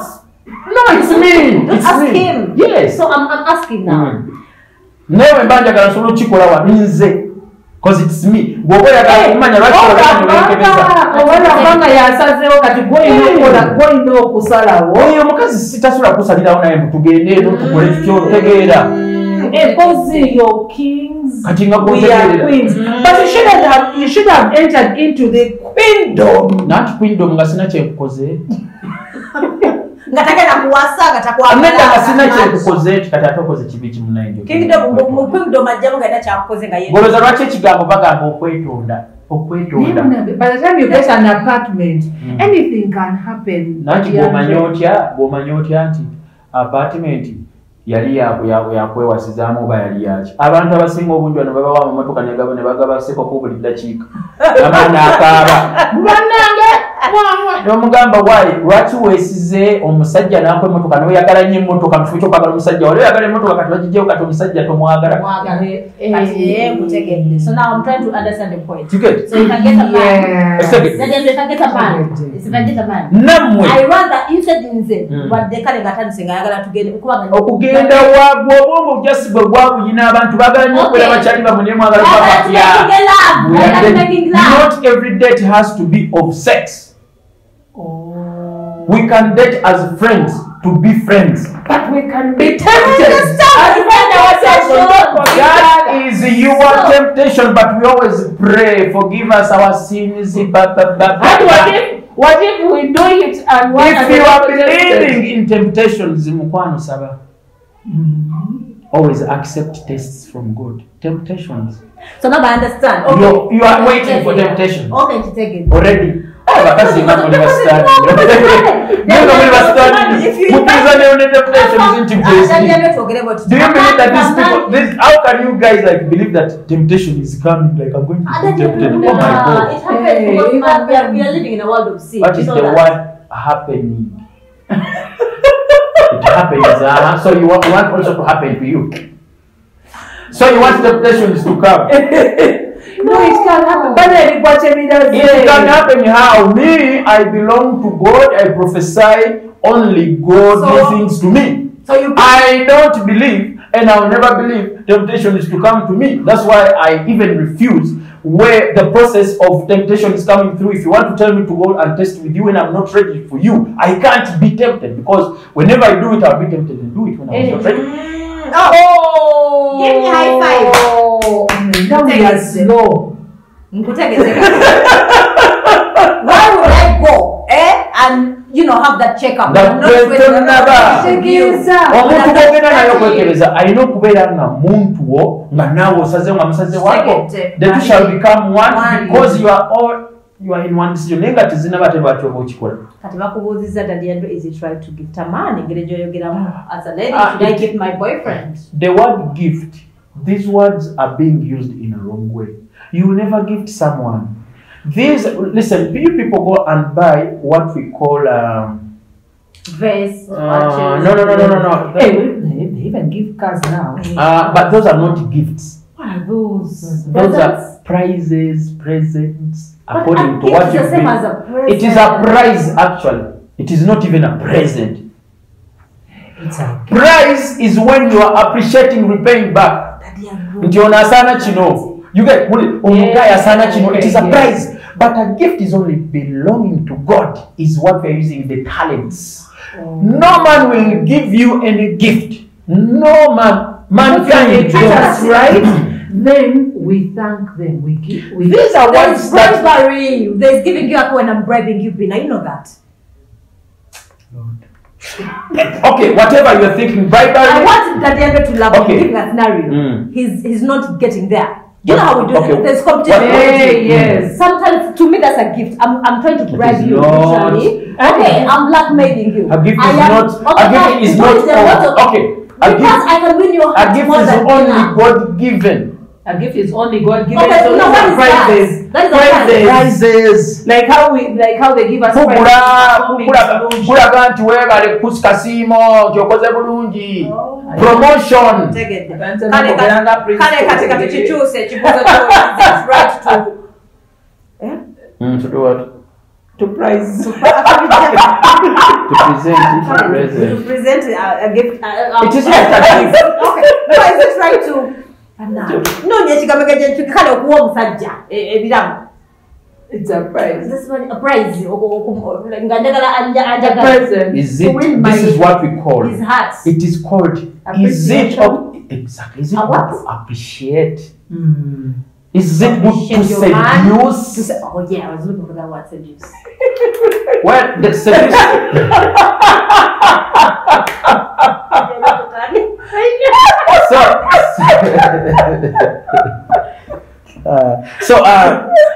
Kyobala nagambye kino bakita it is of promotion. Naawe ku mulimu ng'okoze bulungi they promote you to the next level. Yes.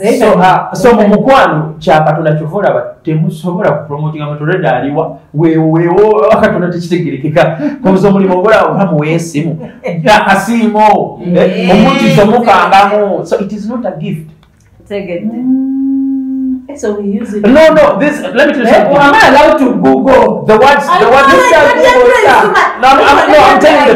No, I'm telling you, this is how it is. Some words naturally were brought into the earthly way of using because it would help to tackle the mind positively, to amplify your happiness, your joy. But the real thing came from, it's like, It's true. It's not normal. okay, I know, like, you're you're not normal. Why? Your reasoning is just beyond. That's Why? No, it's the truth. It's the truth, eh? Okay, Fashila tugambe wano you're speaking the truth because there is a guy It's something that is given without expecting. No, you're too proud. Never can somebody run tugambye muno Fashila Dodo. Trust me, that guy I know mukazi omugaga gwegana kulya e UK. You're too proud. Wamoli mutuufu. But a gift is something that is given without expecting anything in return. What is that? And a present is a gift that is given in order to celebrate. To celebrate. A special occasion. Or to show appreciation. For something. That is wise. Like you have to listen. Like he's too big.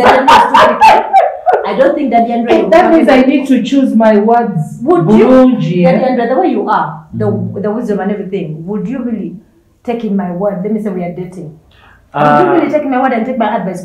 Trust me. Yes, I take. You know what? You know what? I take because the more you sink into the spiritual world, which is of Katonanga directing, you will always be like him.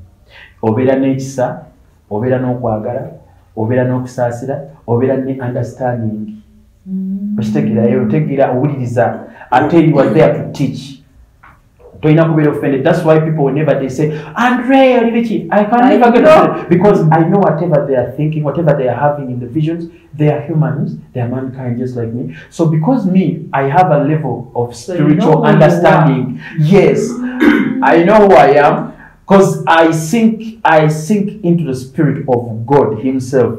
That's what do I do to see your tear? To break you. My tears can come like Jesus had tears as well. So this is normal, this is physical. Tears can't mean who I am. Tears But a woman can make you cry. Crying doesn't mean that you have to shed tears. Yes, crying doesn't mean that you have to shed tears. People cry from the heart. And you never see the tears. But it is very dangerous. Shedding tears. I've heard about that, yes. Yes. So crying is spiritual. You can cry out for God's help, but you don't have the tears. Tears is physical. You can pretend. You can put your robe, tears in the chair. No. Crocodile tears. Not crocodile crying. Okay. I'm getting that. Okay. So crying is spiritual, then shedding tears is physical. So crying for a woman is the one. You can pretend, yes. That's why someone can give me tips. Shedding her tears, but not crying. So how will I know? So that's why you should be very careful with the actions. Physical pretense. Okay. That's why I told you action is acting and it is pretending. Someone can come and buy you that car. Actually, are you trying not to? So don't judge any person thinking that they love you by action, because action comes from acting, and acting is pretending. So you don't know who they are in, because who they are in, they could be having the bigger percentage of the devil, which is 80 good from him, the 20 bad. Like naturally in a relationship, we need to remain queens. Queens, yeah. Then we will king. Yes. Do you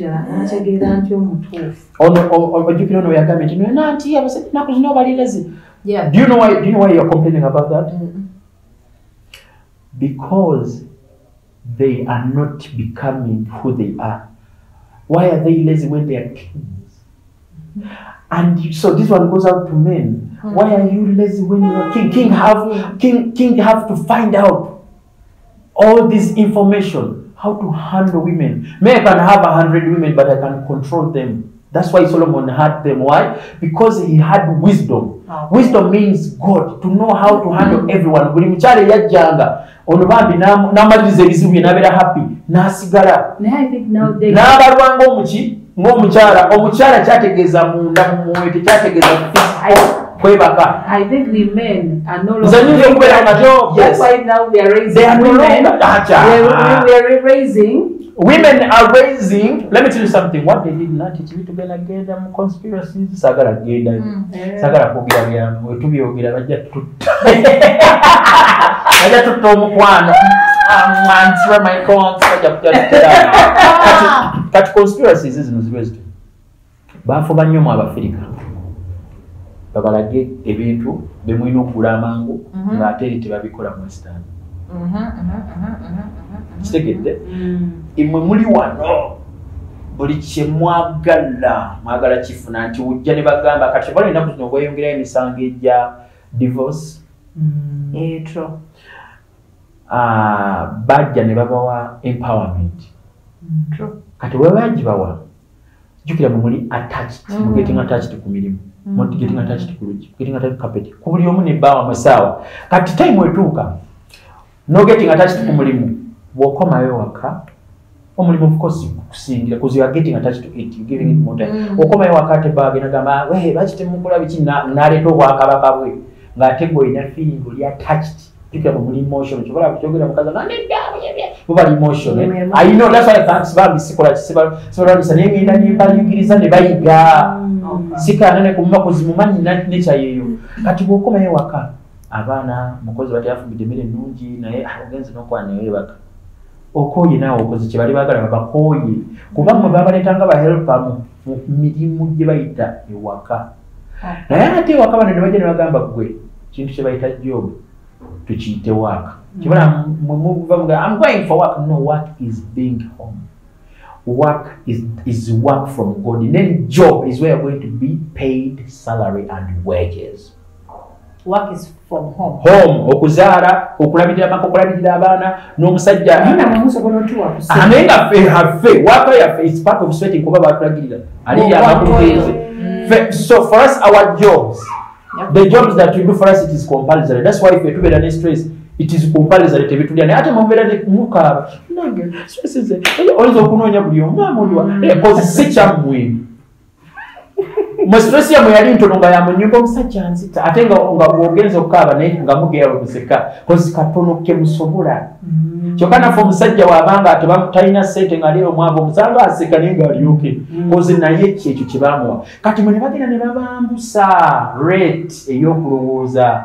jukira mu mina feri kani mugenda ni getting attached n'amaka ge bayita emirimu jobs kati buli kyajukira kakusasula kusente kati jukira omulimu bbaawo ogetinana kwakoma eno bbaawo okubiri ono wawa wakumanyira ogamba kaa kantu newaba bambi akulagira baby bandike ku ngato ezo ne kozi gwe oleda olina bbaawo bayita job nakino kati kyekyo nati kyekyo kugamba nti kyekyo nti bwoli helpa yakalaba katono kuba ye yagendanga nakola sente naleeta ompaliza nti ye kyeyatondebwa kati gwe bakuba akatandika okukola nga yolooza nawe olimuki nawe faaha kati nebireeta ebizibu ne mutandika okwemba mugenda okula amaka gasaasanyo osigadde n'omwana osigadde n'omwana kati omwana gwosigadde naye mulenzi kati osigala n'omwana omulenzi otandika omukuza ng'omukyala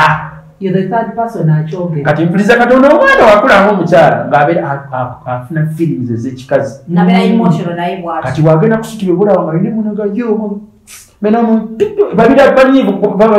babira yatappinga ku spirit ya maama we ate ng'alina n'amaanyi agataata katoyaba mubi beobolaba gwe maanyi ze tomanyira ge mama nga omumanyi bikaseera babalwanaye babalwanyi kyokka nomumanyi maminzi boyi bwaba talwana ate omusajja akoze ne taata bawa mirembe bawa ddembe omwana yenna njagala mwetegereza olina omulenzi alieyo yenna akoze ne maama yekka abamulwanyirwanyi abawantalo abawantondo otagala kumanya agassa embeera z'omukyala kyekyo nabagambye this could be the right word of transgender okitegeera engeri gyalowooza engeri gyavaako engeri gyakolaki okitegeera musooke muve mu mibiri nti gundi oli erya ne guno byeguniniwulira bisooke mubireko byonna byajja babuzabuza byamu but the truth, let's think about wisdom. Okitegeera omwana avaako nakula nga alwawo kuwasa alwakola ebintu ng'omusajja kani omwana agenda towasa anti olwedde yakula ne maama mukyala until when they go and get close to the peer pressure nga ffe aboogera ebintu ebiri straight n'alyoka ayonooneka naye mu kwonooneka ate nga kyekituufu kati mmwe wa katonda ebintu bya katonda byalagiro bakola bafuba nnyo byonona ku nsi nti no bibi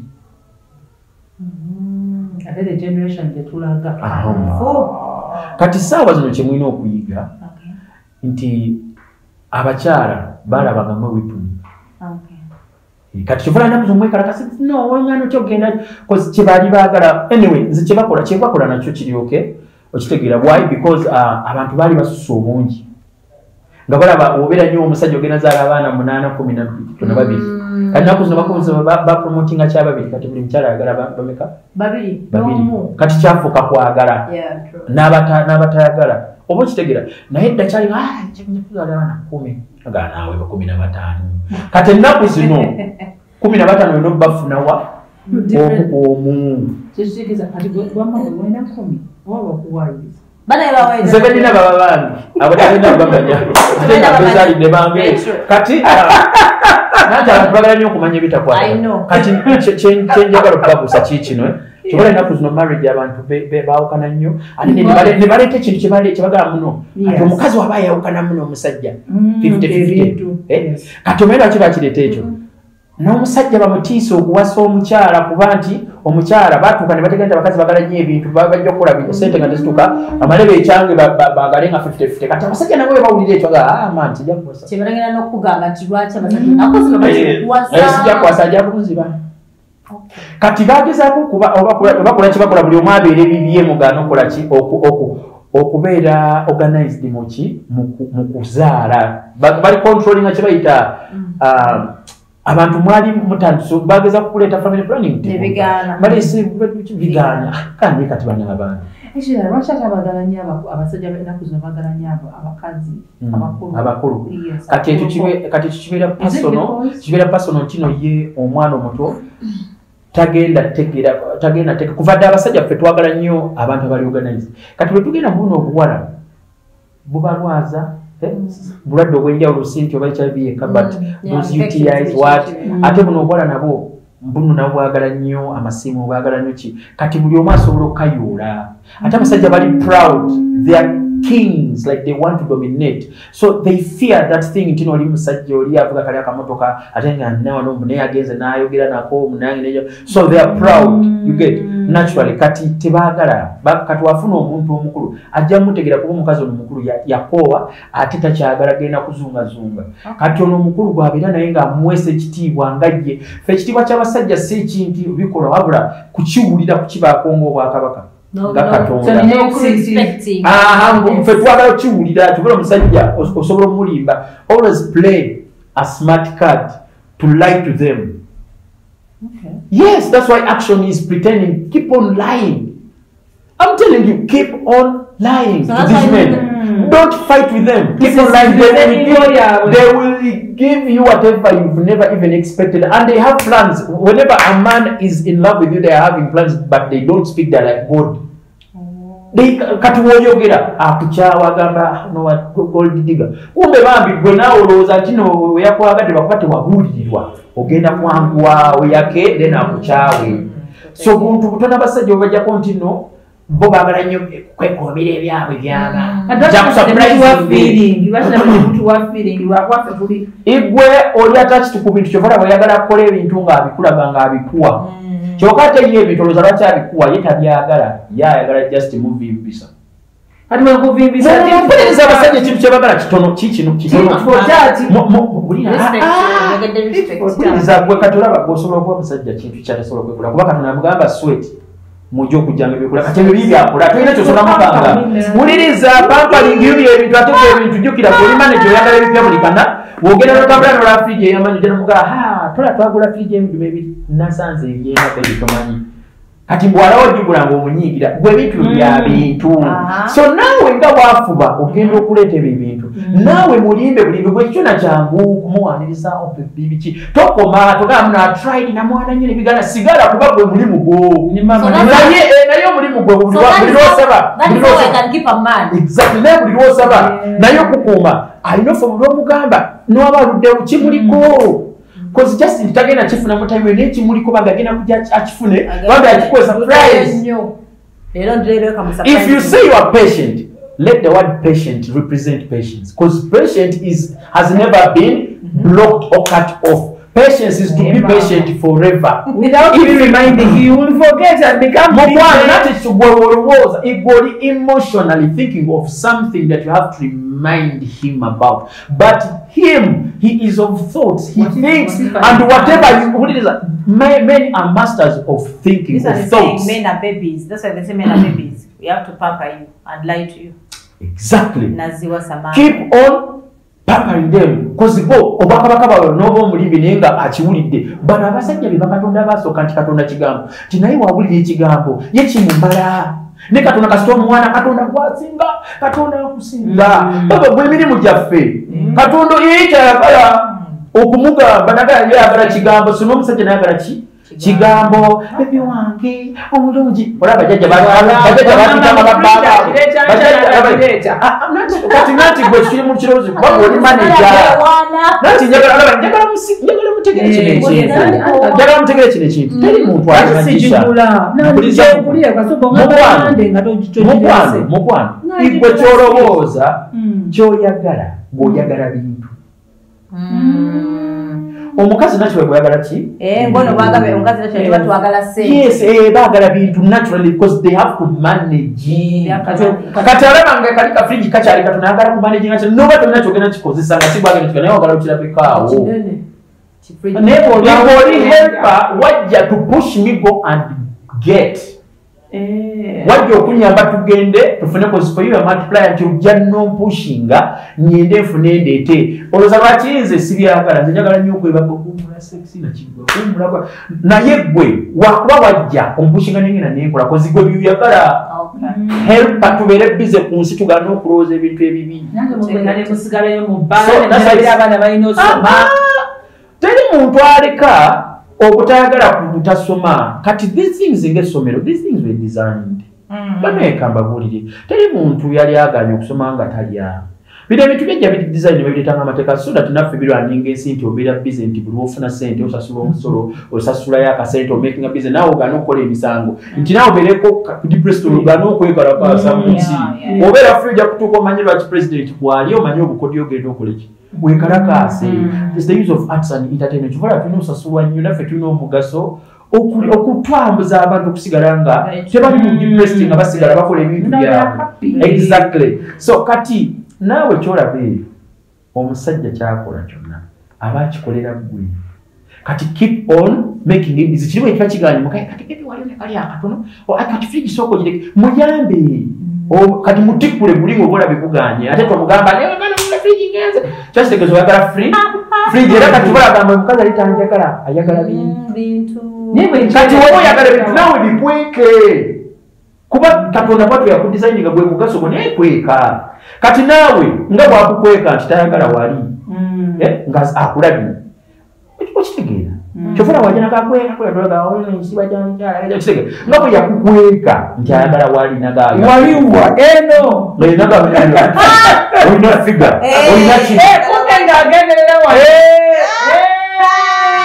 sikweno kitegeera nti naawe mukweke kyoyagala afune amangu kuba si magishani school fee goyagala olw'omwana ng'ate mwana we spamu yaliwe namukuteekamu n'omusulamu incubation yo nemufulume mwana omwana we yalina obuyinza mpuliriza bulungi yalina obuyinza omwana okusoma atasome ba talina sente talina tebagenda musiba ate nga akwagalanyaga oyo omuntu yanyambye kozikire yazaalibwa okukola ekyo kati oba okutanga sente kati nabwe mukose chance eno okuba empawalinga nammwe mubalage nti nomuli bakiyambi ddala nti atuuka naga mukyalo yanyamba oba mukolere ki atuuka okunoonya simuze abasajja tebalina muze olitaba musajja wagenda era nodatinga nokkiriza ebyekisiru tobera ku musajja nga naawe kyokoze kya bukazi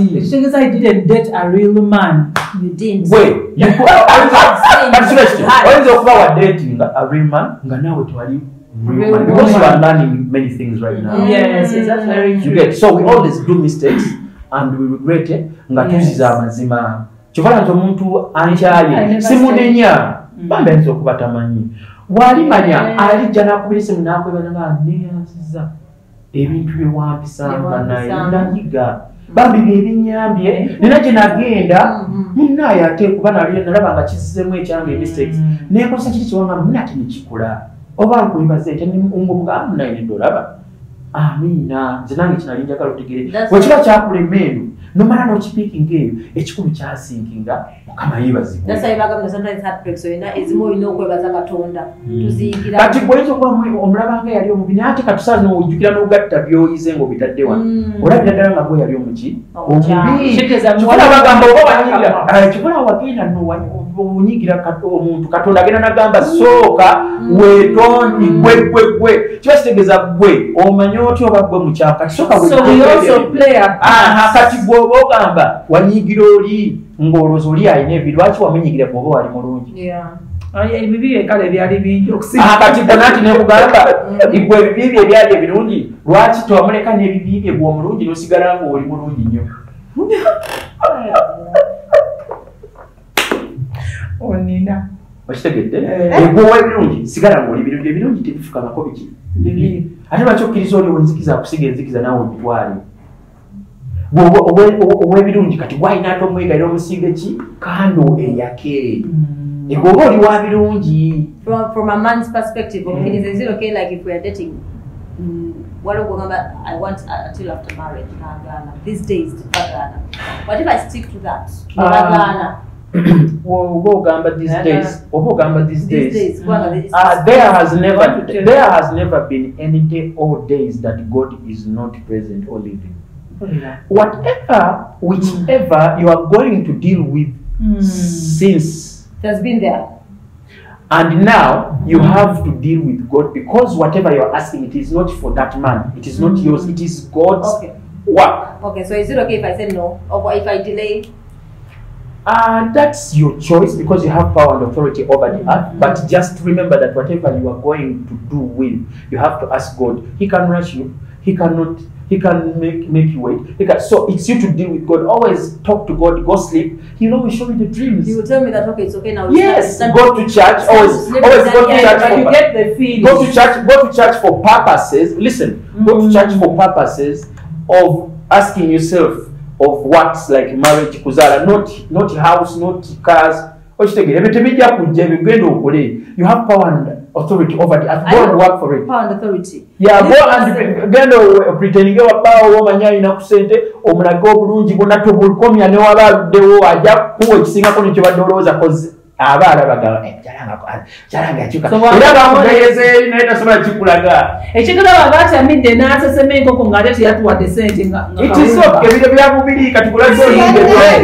Bulatonyigira ebyomubiri ng'omulimu gw'omu famire wajja kulabirira abantu kubaagala. Ne mugamba hani munange ng'olabye. Ati kankubuuze.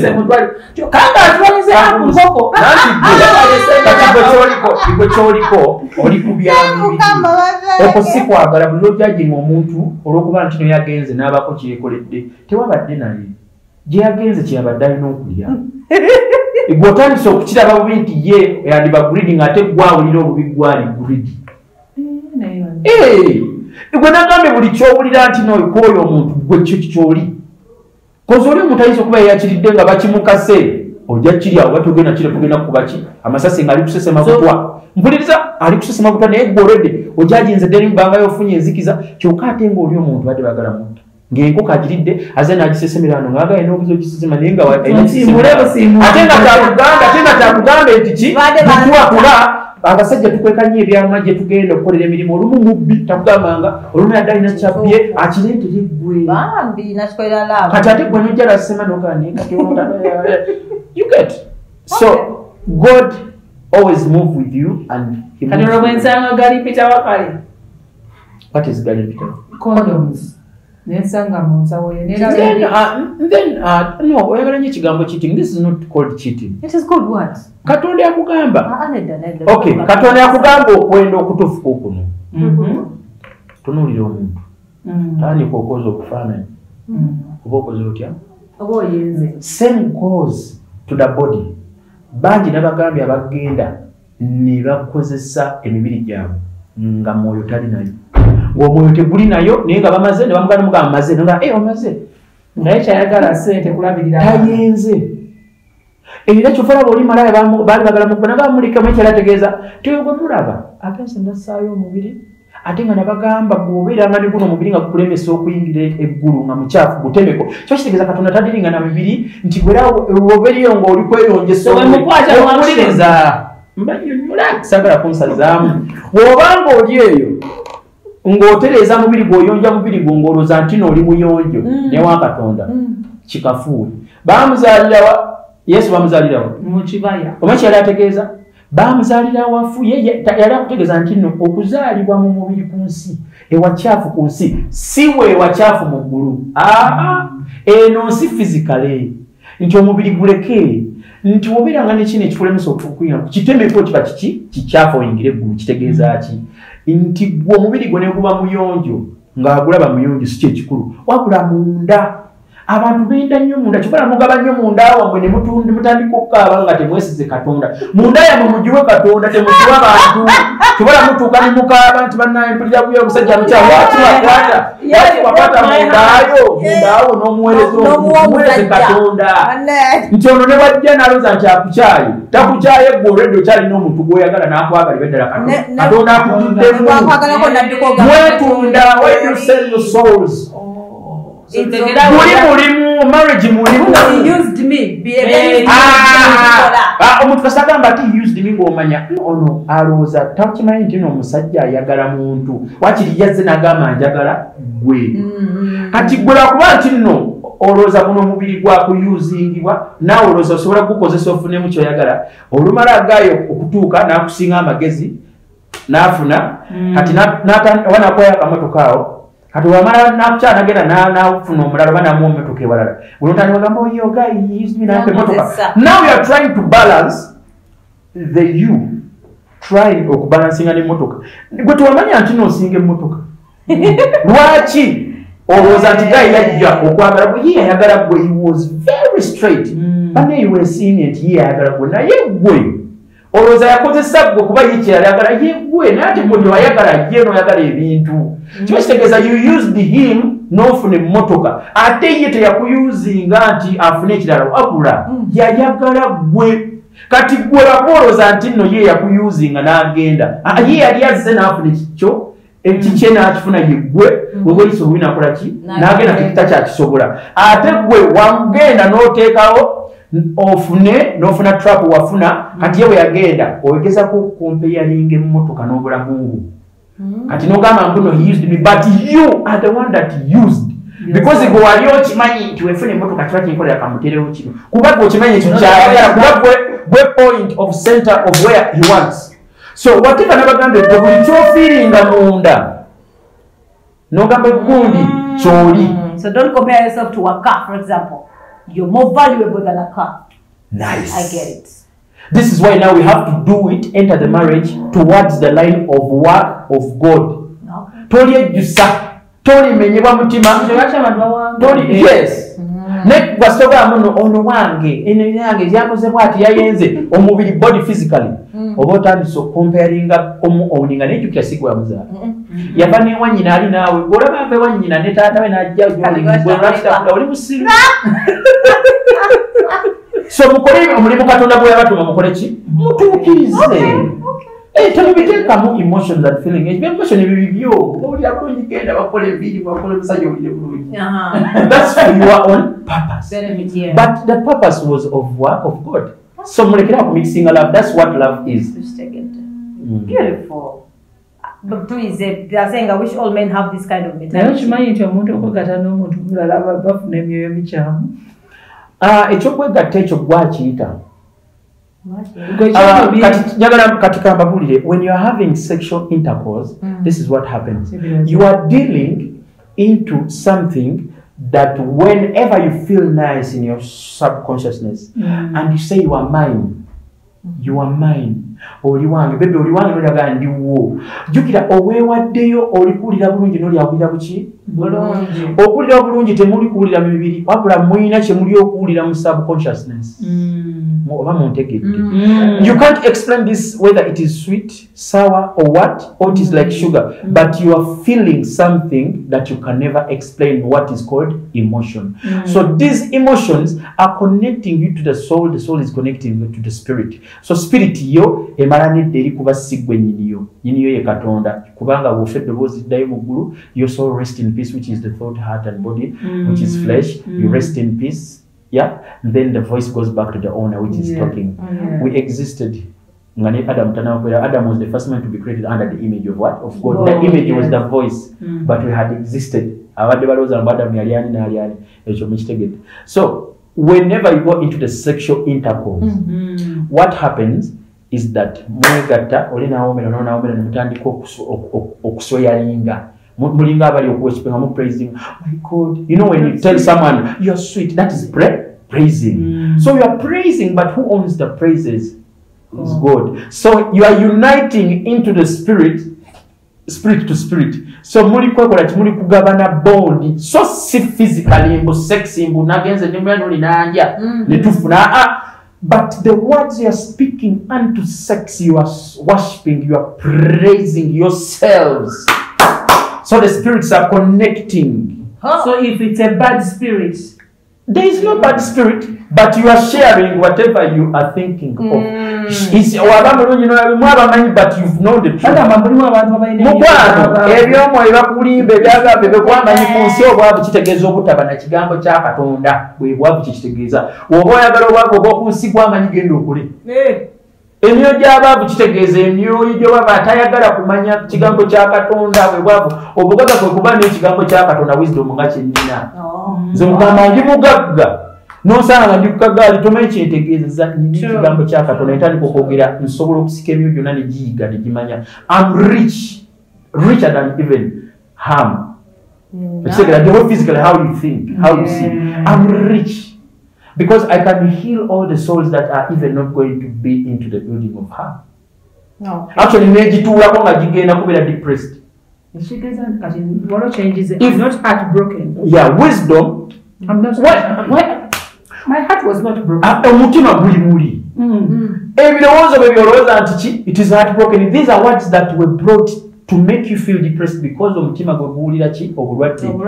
Bugumenyese. But bwe kyoba owulidde you were disappointed just. Subconsciousness is just disappointed. Kati kwe notandika okirelating omutima oguli. Omutima guli eri guli kwepampingira mu saawa. Waago. Ebirowoozo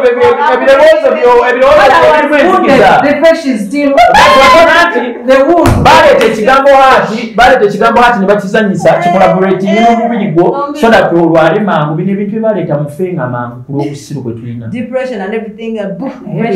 osegedde enatu muwongo subconsciousness ye counseling buno omuto mukulaba omuto guno mukulaba woba mulwadde signs and symptoms oba owulira otya muwulirawo nti mbusimanyi nkutuseewo osobola okutuka amaguma nobanga oyimiri nati bwongo bwe bamukutuse oba obukontrolinga omubiri guno gwonna bakutemako batokyalina naye kyokka bakutemako omukono osigala kuuli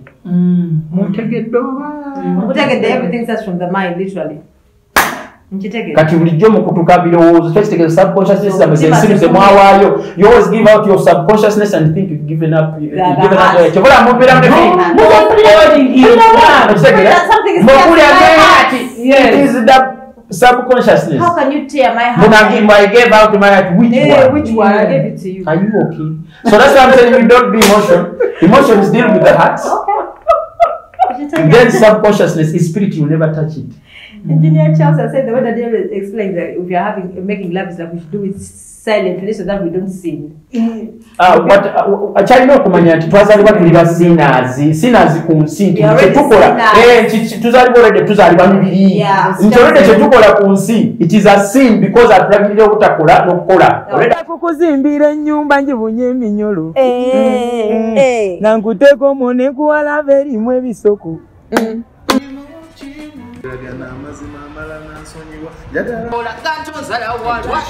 This show is known as the surprise show. Balamusizzaako abalabira Love Life.